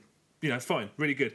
They're platformers, and I didn't do a very good job of explaining last time, but the system is basically you're moving between the background and the foreground. So blocks that are in the background, when they're moved into the foreground, become switches. They can trap people, they can kill enemies, or they can catapult you or one of your enemies somewhere around. It's a really inviting and a pleasant system to control, and it's really Moorish. If I had to pick a favourite of the 2, it's the first one, because the first one is kind of faster. The first one, you've got a pellet gun, so it's also more of a shooter. In the second one, you've got a water cannon. It's still used for more or less the same thing, except there's bits of fire everywhere, and it's not really used. There are some bits where you find these sort of blocks that have pipes, so you can sort of fire your water through it, and it shoots off into different directions. But it's more for combat rather than puzzles. So the first one's faster. You set it. All of it's about score attack, really. You've set a time attack, I should say. You set a really good time on a map, and then you can go back and go over it. The thing about the first one is that you can play through the whole game in one sitting and feel like you've done really well, and then just go back to perfect it. The second one is more about sort of trial and error, and the maps are slightly bigger, but the par times are much shorter. So it seems like, because there was a bit of a complaint initially that the first one was quite short. Although it's the same length in terms of levels, it seems like they've made an effort to try and make it seem like it's a little bit bigger and more substantial, when it kind of sort of fucks with the game systems. I think it's much more fun to race through it and then go back and go over your. It's a bit more sort of exciting, a bit more seat of your pants, sort of endlessly walking around and taking your time with it when it's supposed to be a time attack game, just ever so slightly less enjoyable than the first one. But they're both very good. They're very entertaining. What's bizarre about them is that they've both, the first one more so than the second, but both times, if you go and look on like Metacritic or find a review, someone will always say it's too short. They're about 16 levels long each, and I think there is additional levels on the first one. And it's £5. It's 2, maybe 3 hours if you're only going to do it once, and it's £5. It's like, that's completely reasonable. What more do you want? But at the same time, I felt the same thing. I'm like, they are a little bit short. But maybe that's just a weird... Maybe it's just accepting this new... I mean, £5 is the perfect asking price. I don't know why it feels insubstantial. Maybe it's just because it's never brilliant. They're really good, but never like, wow, that was really clever. They're really entertaining. I don't want to put them down, but I don't know. I was expecting... When I first started playing, I was like, this is going to be the shit. They're going to mess around with all sorts of stuff, but it doesn't really happen. It's good. They're good. They're solid. £5, I'd recommend both. £5 a piece. If you're going to pick one, get the first one. But... yeah, they're nice games, entertaining, good, but they're not amazing. I do struggle with a 6 out of 10 game these days. Yeah, I appreciate them, but they're difficult to recommend because there's fucking 9s all over the shop, especially on the fucking 3DS. So yeah, but it's just the standard at the moment. It's just crazy. You know? Sky high, yeah. All right, yeah, maybe a few years ago, or maybe when the 3DS first came out, but not now. All right, my number 2 is Bastion, a game I talked about a few times in the last few weeks. Yeah, I finally got a chance to sit down with it properly today, in fact, and yesterday, and it's superb. I was so happy that I got a chance to play it, because when it came out on Xbox, I thought it was a different type of game to what it was. I looked at the screenshots, which are this isometric, and it looks like everything's grid-based, and I thought it was like Disgaea, like a really big, heavy, turn-based strategy RPG. No problem with that type of game, but no time for it either. Yeah. Whereas it isn't like that at all. It's an action game with action/dungeon crawler, but more hands-on than your standard dungeon crawler. But as everybody knows, I'm sure, and I'm talking about a game that's quite old and everybody probably knows about anyway, so I won't bang on about it too much. The main hook is, one, the world builds itself around you as you move, which is just a really cool effect. It doesn't really affect the gameplay at all, but it just looks wicked.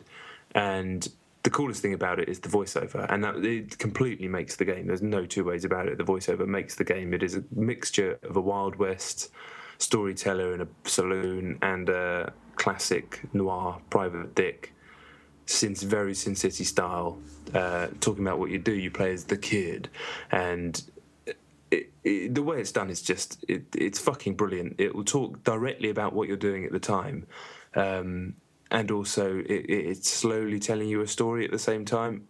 And the reason I actually put this after Metro on my list, even though I played it less than Metro, because I wanted to make this point. The thing that started to kill me with Metro was that there would be a fucking 3 or 4 minute conversation between two Russian blokes about a load of boring shit, and then there'd be another one, and then there'd be another one, and they'd go on and on and on and on and on, and all right, it's not right, they're not writing in their first language, blah blah blah blah, but bottom line is, it doesn't matter what language it is. It was too long, too boring, too much exposition, completely laborious. Bastion will tell that amount of story within 4 words. There's no hanging about. It's managed to create a world, a universe, lore, all in the space of a few sentences. You'll find something out in the world, and you can go back to what's called the Bastion, which is your hub, and speak to the guy that does the voiceover. Is actually a character in the game, and you can ask him about one of these items in the thing, and he will explain it to you in a really cool way in 9 words, and you'll be like, I know so much more about this world that I'm playing in now for that. That's just skillful writing. And that writing is what propels you through the game. The action itself is good. You know, it's somewhere between a dungeon crawler and a twin stick shooter. There's parrying. There's you can roll to evade, but ultimately it just seems to trying to spam you with enemies, and you just have to roll around everywhere and try and hold on. There's not a massive amount of depth to it. It doesn't seem. There's new weapons. You can level up weapons, all that sort of crap. You've seen that before, but it's all about the style. Apparently it's not that long either, which really suits me at the moment, because I can't be doing with it's like a 100-hour epic. And for £1.74 on Steam, ridiculous. I'm just so happy that I did play it, and I play it. And also the music's amazing. Fuck, it's a great game. It really is. I'm exactly the same as you. When I heard about it, I kind of compartmentalised it in my brain somewhere, thinking I will never be interested in that, because I thought it was something completely different than what it is. Fuck. Okay. Oh, I'm gonna have to keep an eye out for when if they ever discount that on Xbox, because trial it up on Xbox. See what you think. Sounds fucking interesting. I mean, it's one of those games where I just like, that's not interesting in the slightest. I don't know. I thought it was something different too. I thought it was like more of an action RPG, but I was just like, no thanks. Wow. Fuck. That sounds really interesting. It is an action RPG, but it's not like any other type of action RPG. It's fucking difficult to explain. Yeah. But in terms of how the gameplay works, I mean, it is by default, by definition, an action RPG because there's RPG elements and it's real-time action, but it feels more like an action game in terms of the moment-to-moment combat with the rolling, with the parrying, all that sort of stuff. Yeah, okay. Well, I'll definitely... But it's the style, man, the writing. Yeah. You know I can't do impressions, so I should do an impression of the guy. You'd do a good one, but I don't want to spoil it, but it is brilliant. And the fact it does it as you're playing, like reactively. It's not like a script that's just being read through, like Thomas Was Alone. It's actually reacting a lot of the time to what you're doing. Brilliant. Such a cool idea. Yeah. Couldn't be done in any other medium either. Okay, that sounds really, really cool. You think don't bother with the iOS version?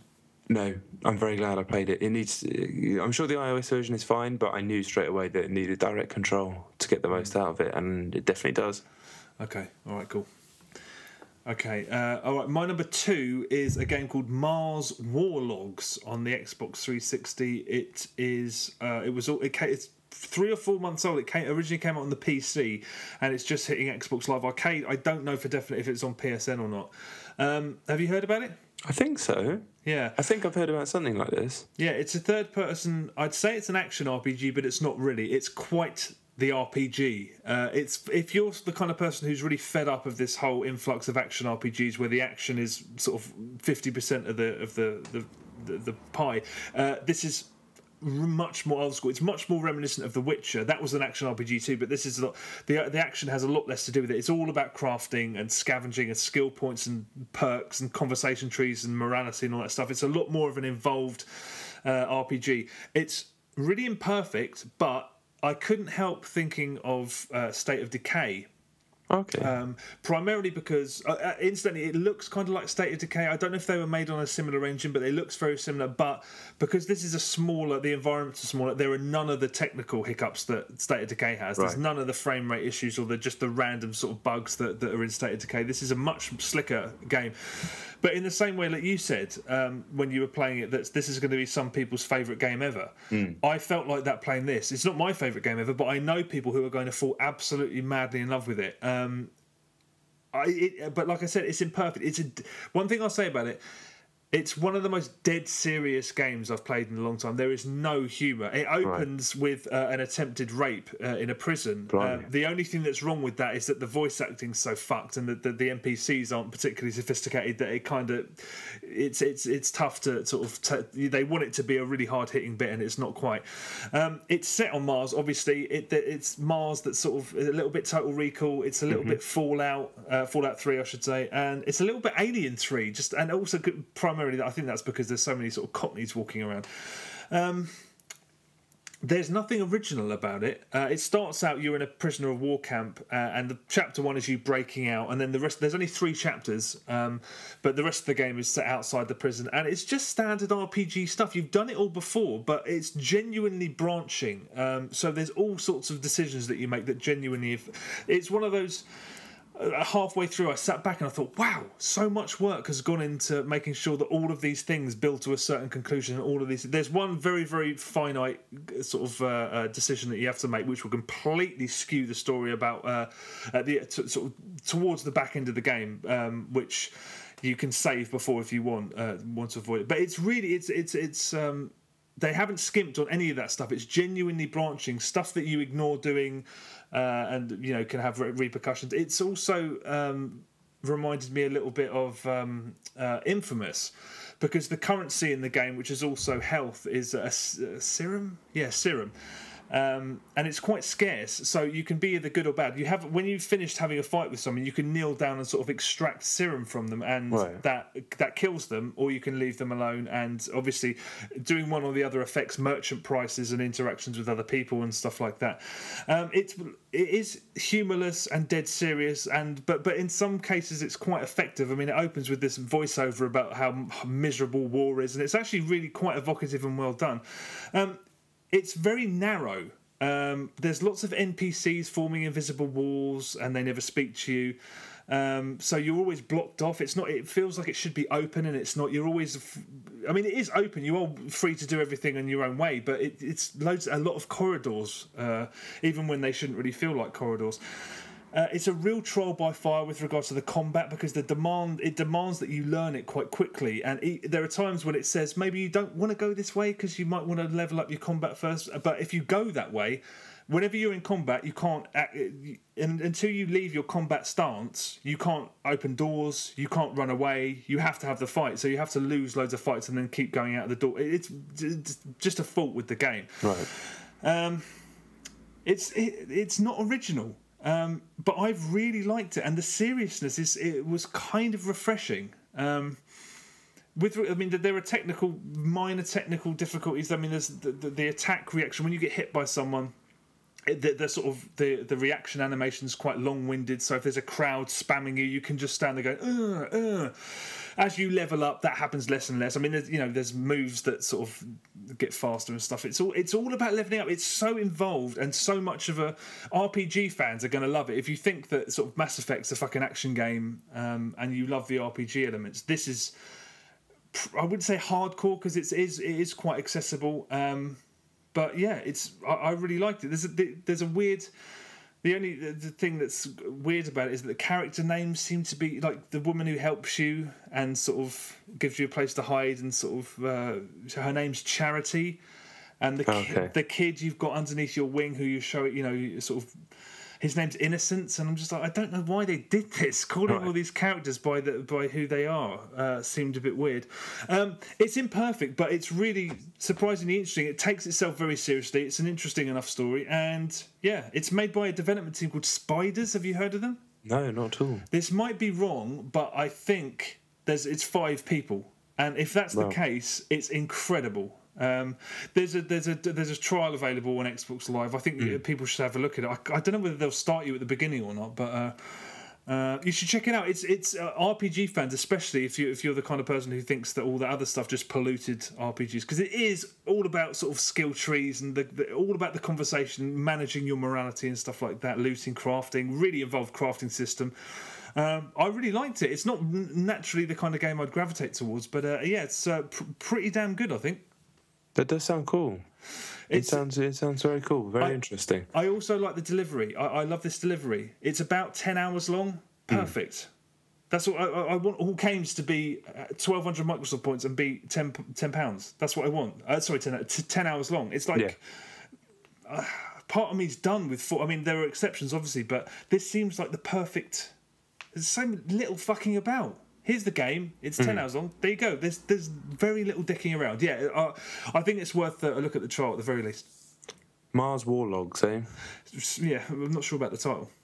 Yeah, weird title. But I might have a look see if there's a demo on PC as well. I'm sure there will be. I think it's actually part of this. I don't know if the Steam sale's even on anymore. No, it's finished now.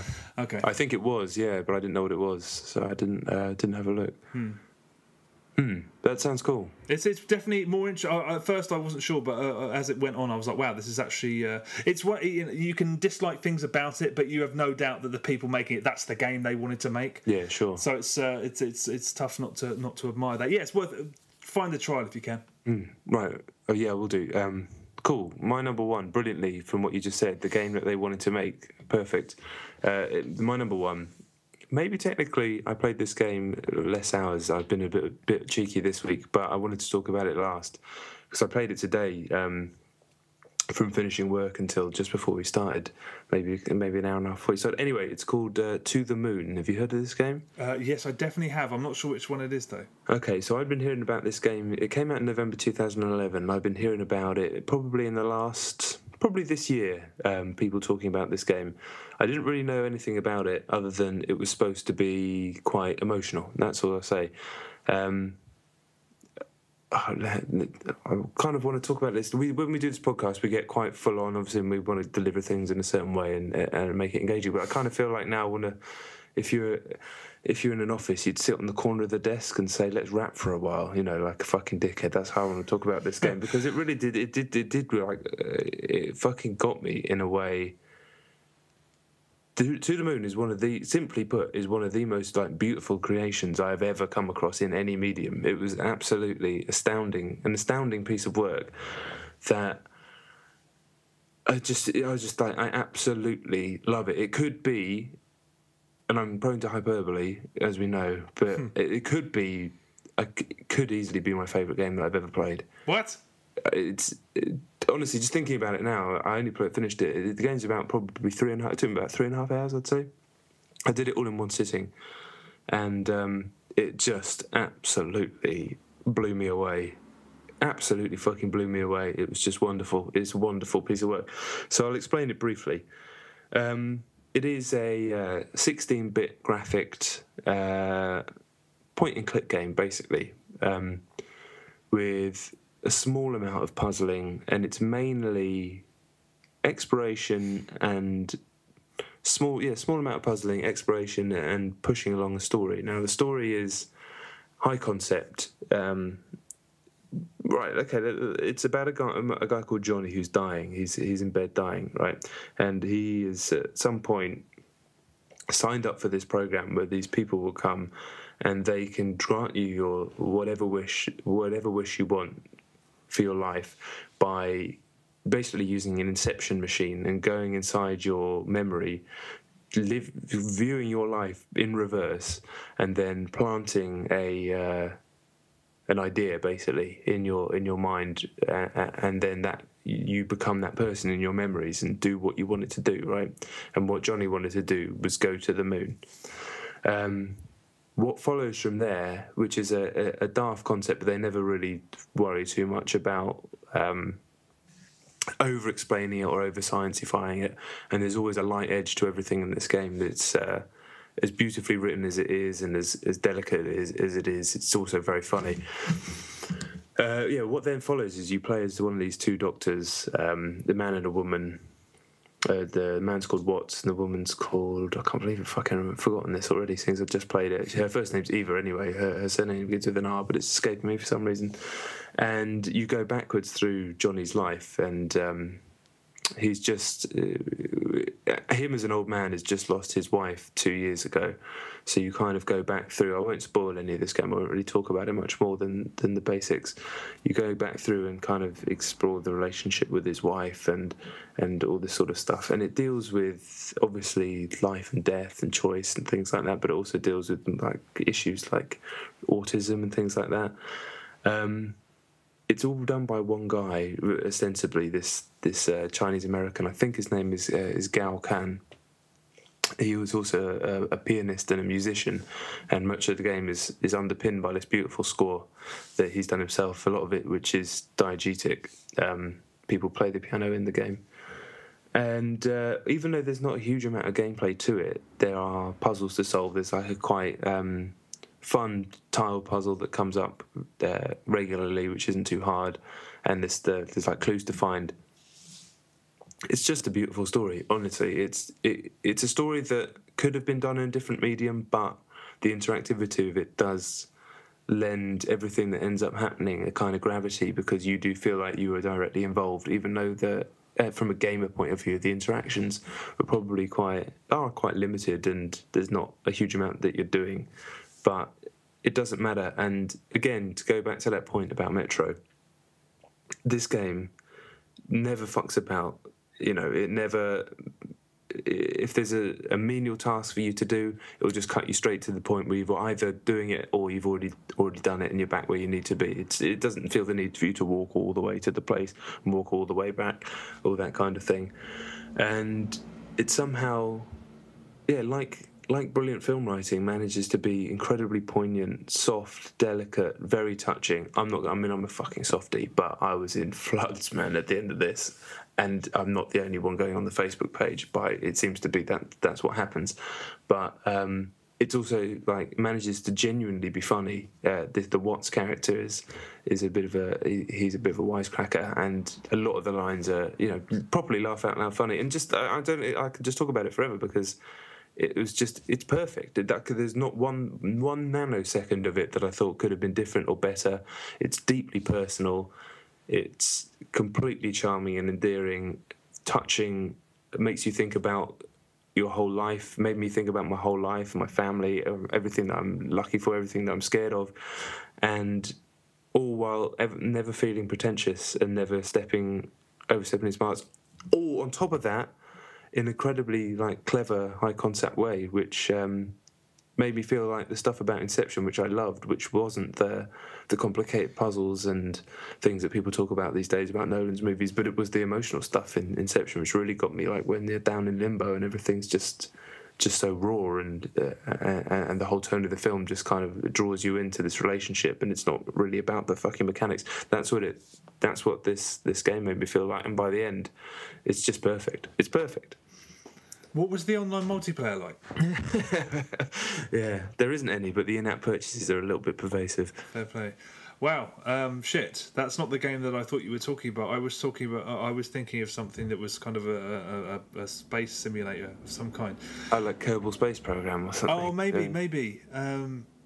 Yeah. Oh, fuck. Okay. Well, that sounds like quite something. How much did you pay for it? Was it a Steam sale? It was £1.50. Yeah, £1.50, £1.60 in the Steam sale. I don't think it's massively more than that.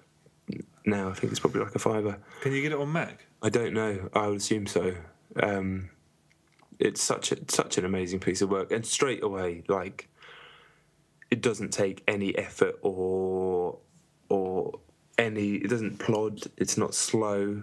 You know, it's straight away from the fucking first second of the game. I was completely into it. I had the intention of playing it for a bit, and then doing a bunch of other games to talk about on the podcast, like some of the games higher up on the list, which I didn't probably play enough, but that's because I couldn't put it down. Not that you put a game down that you're playing with a mouse, but you know what I mean. I couldn't step away. I had to just sit there. I just wanted to know what was happening, and it's so well constructed. And it's the guy who fucking 23. I read on Eurogamer he was 23 when he made this game. He's some sort of genius. Wow. Okay. All right. Well, I'll look into that as soon as we finish recording. Yeah. I mean, you're not as fucking softy as me, so it won't get you as much as it did me. But I'm sure you'll still love it. Okay. All right. Well, yeah. That sounds. I love stuff like that. I mean, it's annoying that those kind of things don't get. I mean, because I should have heard of that. I mean, I have heard about it. I mean, I know I've heard people talking about that game, but it is weird how there is a barrier that sometimes those things don't cross over. I think it's like, in this world, when it's on PC, it's kind of like how music used to be, in that someone could release an album, and it could be out for a year, but then take off when it suddenly, you know, they tour with the right people, or it just suddenly gets the right coverage in the right place, and then it starts to take off from there. Yeah. So that seems to be the way that the PC indie scene can be. Not that me talking about it suddenly going to make the game take off. It took off way before any fucking idiot like me ever had anything to say about it. But brilliantly, he's doing a sequel as well, and given the concept of what the game is, there's scope to do infinite amounts of them with these characters. But what a wonderful piece of work.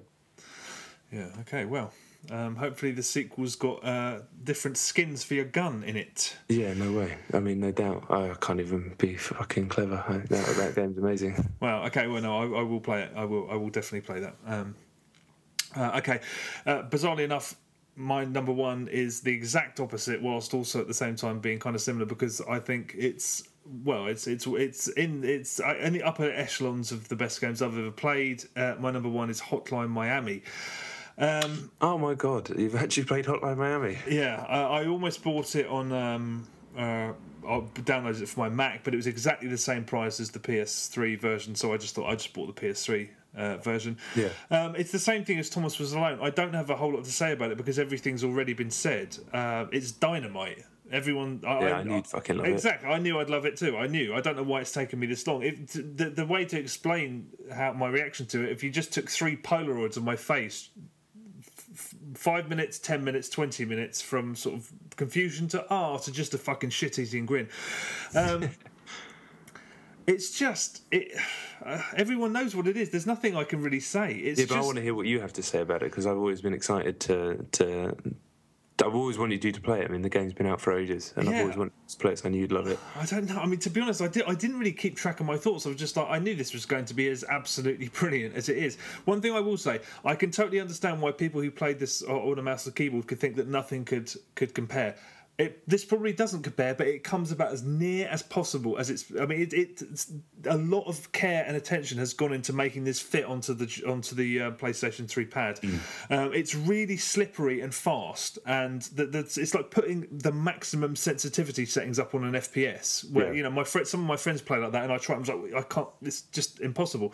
It takes a bit of getting used to, but you can genuinely do things that I'm sure people who've done it on a mouse and keyboard would think were impossible, and it's not. You play it at just such a relentless speed.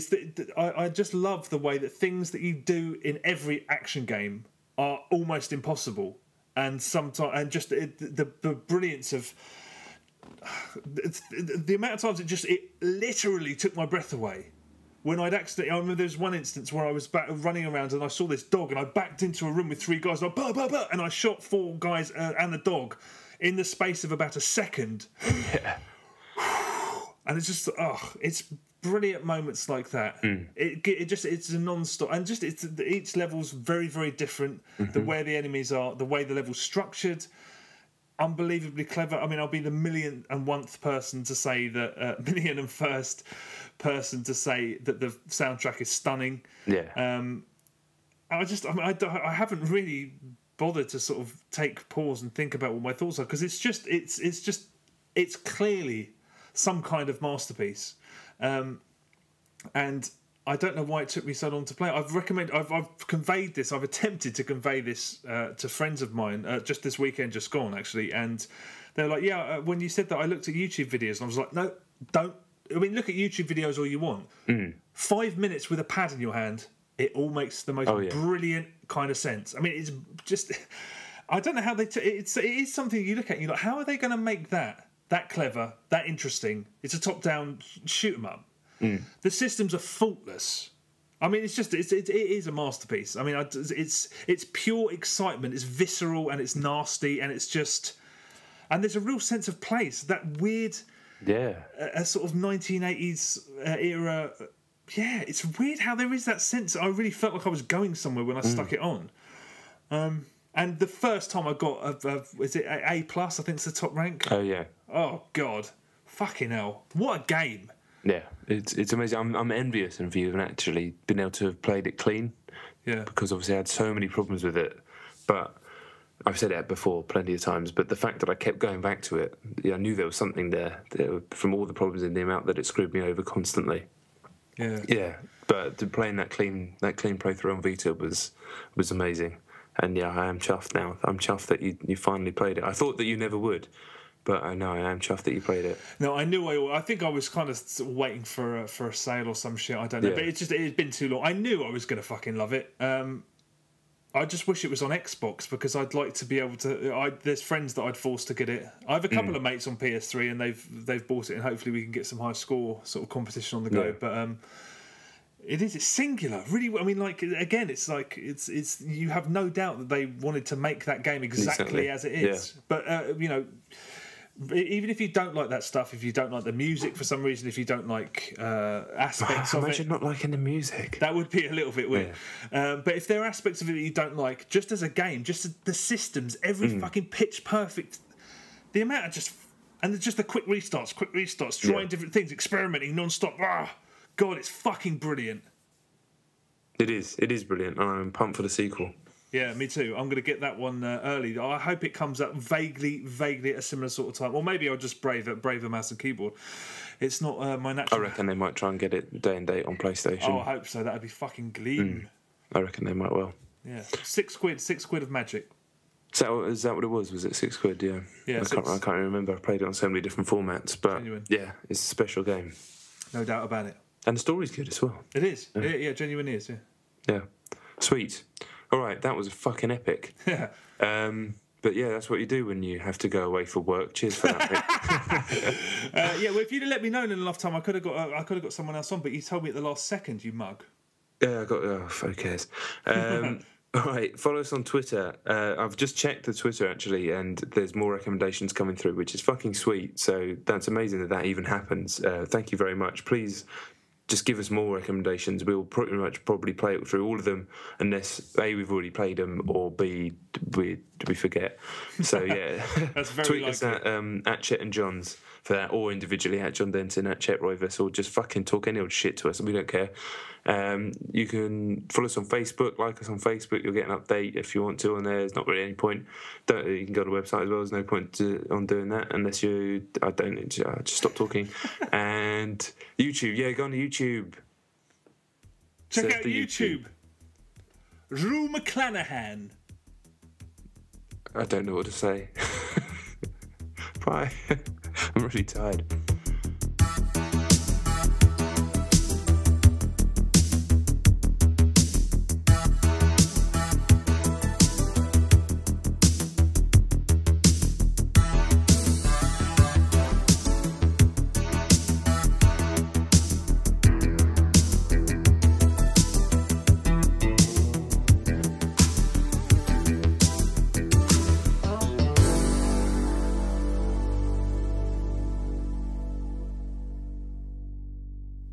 So my number one is Pikmin 3 on Nintendo Wii U. Now, I know you're very excited about this game. Yeah, big time.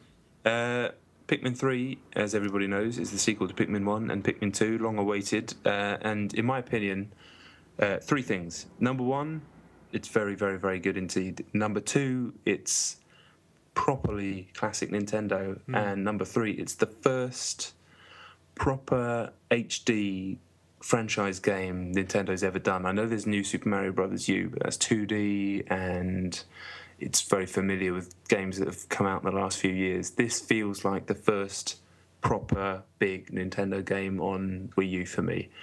I played Pikmin 1 when it came out in the GameCube. I didn't really get on with it. I didn't like the 30-day thing, and so I didn't play 2. But this, to me, obviously, you know the basic structure of Pikmin. You get the little plant dudes. You control them like an army, like a kind of RTS, and you solve puzzles with them, do combat. People know what Pikmin is, right? In here, though, it feels like almost like a Nintendo greatest hits. This is everything Nintendo does as a development studio, kind of put into one game and laid bare. It's about, like I said, solving puzzles. It's about making you feel both incredibly stupid and incredibly smart within the same 5-minute space. It's about being really, really charming, but also oddly satiric and with an edge. Almost all of their stuff has a slight edge. Even if you think about some of the stuff in Mario, he's pretty murderous. But this obviously is probably the Nintendo's harshest game. In fact, it's fucking harsh. But overall, I think it's the best game that they've done in a long, long time, probably since Galaxy 2, which is a few years old now. It's a very special game indeed. As you can see if you do watch the video, it looks fucking amazing. It really genuinely does look amazing. People have talked about the Wii U and how it doesn't have the graphical power of even the current gen consoles and whatnot. Maybe that's been the case for people trying to port third-party stuff over. They haven't really given it the time, or they haven't done this. It doesn't matter. This game, Nintendo, with their own console, with their own technology, however long they've been making it, looks absolutely stunning. It's so detailed. It's crystal sharp, crystal clear even. And, yeah, everything about it, like, there's stuff like little sand effects, and when it rains, when you're down on the world, everything gets covered in like a glistening sheen, and it just looks fucking amazing. All the fruit that you pick up looks amazing. So, is there anything you want to know about how it works, or what's new about this one? Well, I played it several months ago, and at that point there was only one control style. Do you have to have a Wii remote and nunchuck? You can't just play it on the pad, can you? No, you can play it on the pad. Yeah, oh, you can. Yeah, I've only played it on the pad, in fact. So I did. I mean, I know there's the Wii remote styles in there, and I've heard that that's actually better for some of the boss fights because you get a bit more accuracy. But when you play with the pad, you have a interactive map on the gamepad and just standard Pikmin 1 controls on the sticks and whatnot. But the map is actually really good because you tap it and it pauses the game, and you can drag it around and see where you want to go, and it has a good radar system. It tells you where fruit, as you like not level up, but as you progress, you can get more detail on the map, so you eventually get a fruit or certain things you should look out for. And it has a really cool thing where you can tap somewhere on the map and then press go here, and they'll just automatically go here. So when you get to a certain point in the game, you have 3 dudes that you can control and split up and put into their own separate teams. So as you get better at the game, you can give all of them their own bunch of Pikmin and then start setting them up for little tasks. So say one bunch is trying to knock down a wall, you can fuck off with another two and get them doing something, and then sporadically check back, and once they're done, you can just send them back to the Onion. The Onion is obviously the home base where all the Pikmin live, so they don't get in trouble while you're out doing other stuff, and you start to multitask like that. The game never really demands that of you, but you just naturally get... I found myself naturally getting quite good at that after probably about 8 or 9 hours, so it's never daunting in that respect. It's always taxing, but it's never too hard. Yeah. And then there's loads of really clever puzzles that involve using all 3 of your guys to like get over a ledge and then do thing with Pikmin. All stuff that, like great Nintendo stuff, like I said, makes you feel like a dumbass for ages and then makes you feel like a genius when you solve it. Like the best stuff in Luigi's Mansion, like obviously the best stuff in Zelda and Metroid, which this has a hell of a lot in common with both of those games, because it has large worlds where loads of stuff, you have a clear path through it, but there's loads of stuff that kind of looks strange, looks maybe out of place, or maybe it doesn't, and then it starts to unravel itself and then becomes this much more detailed level with all these different options and ways of breaking it down and ways of kind of rinsing it for all the stuff that you need to do, as well as progressing just to get to the boss. The more I played, the more I was just like, fucking hell, nobody does it like Nintendo when they're on form like this. Yeah, god damn it, I can't wait. I think the best the control scheme with the pad sounds really neat, but I bet you will love it even more if you use the Wii Remote and Nunchuck, because having played it like that and having played Pikmin 2 like that, that's just, it feels so natural. They made it feel perfect, like almost as if the game would be half as entertaining without it. So have you got those at home? If you have, I do have those. Yeah, no, I do intend to try them. I just really like having the map on the screen and what you can do with that map. So.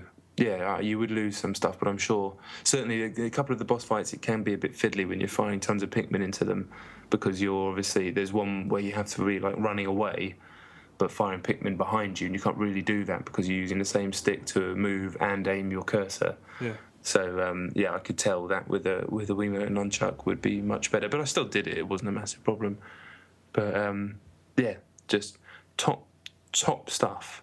Really, really good. And what I'm hoping, this will be the catalyst for the Wii U. It's not going to be the game that saves the Wii U. It's not going to be the game that everybody suddenly decides, I need to buy a Wii U now. It just isn't. It's Pikmin 3. It's not. I don't think any one game could do that. Maybe a brand new Zelda, maybe, but not even that. I don't know. But hopefully this will be the catalyst that I think from now every month until the end of the year, there's one big Wii U game coming out. I think there's this, then Wonderful 101's in August. That's right, isn't it? Yeah, that's right. Yeah. September, you've got the best version, probably the best version of Rayman is September. October's Wind Waker, bit of a stretch there, and then I think you've got November's Donkey Kong and December is Mario. So if it can get that level of consistency where one big, mostly first-party or second-party game is coming out every month, it could start to get that momentum that the 3DS currently has, where you can't go 3 weeks without something big coming from Nintendo or one of their second parties. That's basically been the whole way since Luigi came out, isn't it, in February? Yeah. That's been how the 3DS has been this year. So if they can get that, then people will start to take notice. If there's a consistent 9 out of 10 game coming out on that every single month, and the thing costs less than £200. Yeah. So I don't think it's dead and buried yet, but this could be the game that kicks it off. Yeah. Damn, I can't wait for it. What are you going to give it out of 10? It's got 9 out of 10. Nice. In my review on Video Gamer, which should be up at the same time as this video, if you're watching a video. And if you're not watching a video and listening on a podcast, go and check it out on Video Gamer anyway.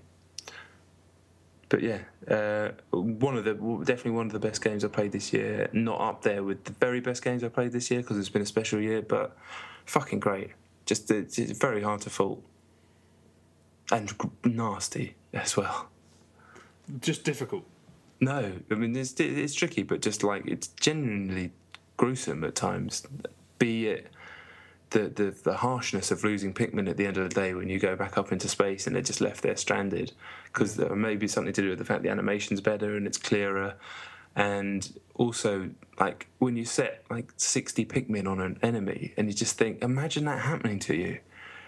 I don't know, like creepy crawlies and stuff bug me out, but what a way to go. All these little fucking red fuckers just jumping on you to the point where you can't move and you're trying to shake them off, but they keep coming until you just die, and then they carry your corpse back to their spaceship to get more Pikmin.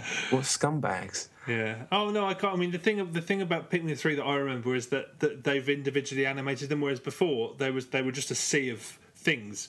But right. they each looked like they had individual faces when I played Pikmin 3, and it made all the difference to sort of making you empathise with them. And it is gutting when you see their little those little souls going. You're just like, no, losing them. Yeah, so I know what you mean. But goddamn, I can't wait. I really cannot wait. It's a very special game. Miyamoto said it's his best game in a long time or something like that. I haven't quite finished it yet, but it's definitely the best Nintendo game, I think, since Galaxy 2, and that includes 3DS stuff.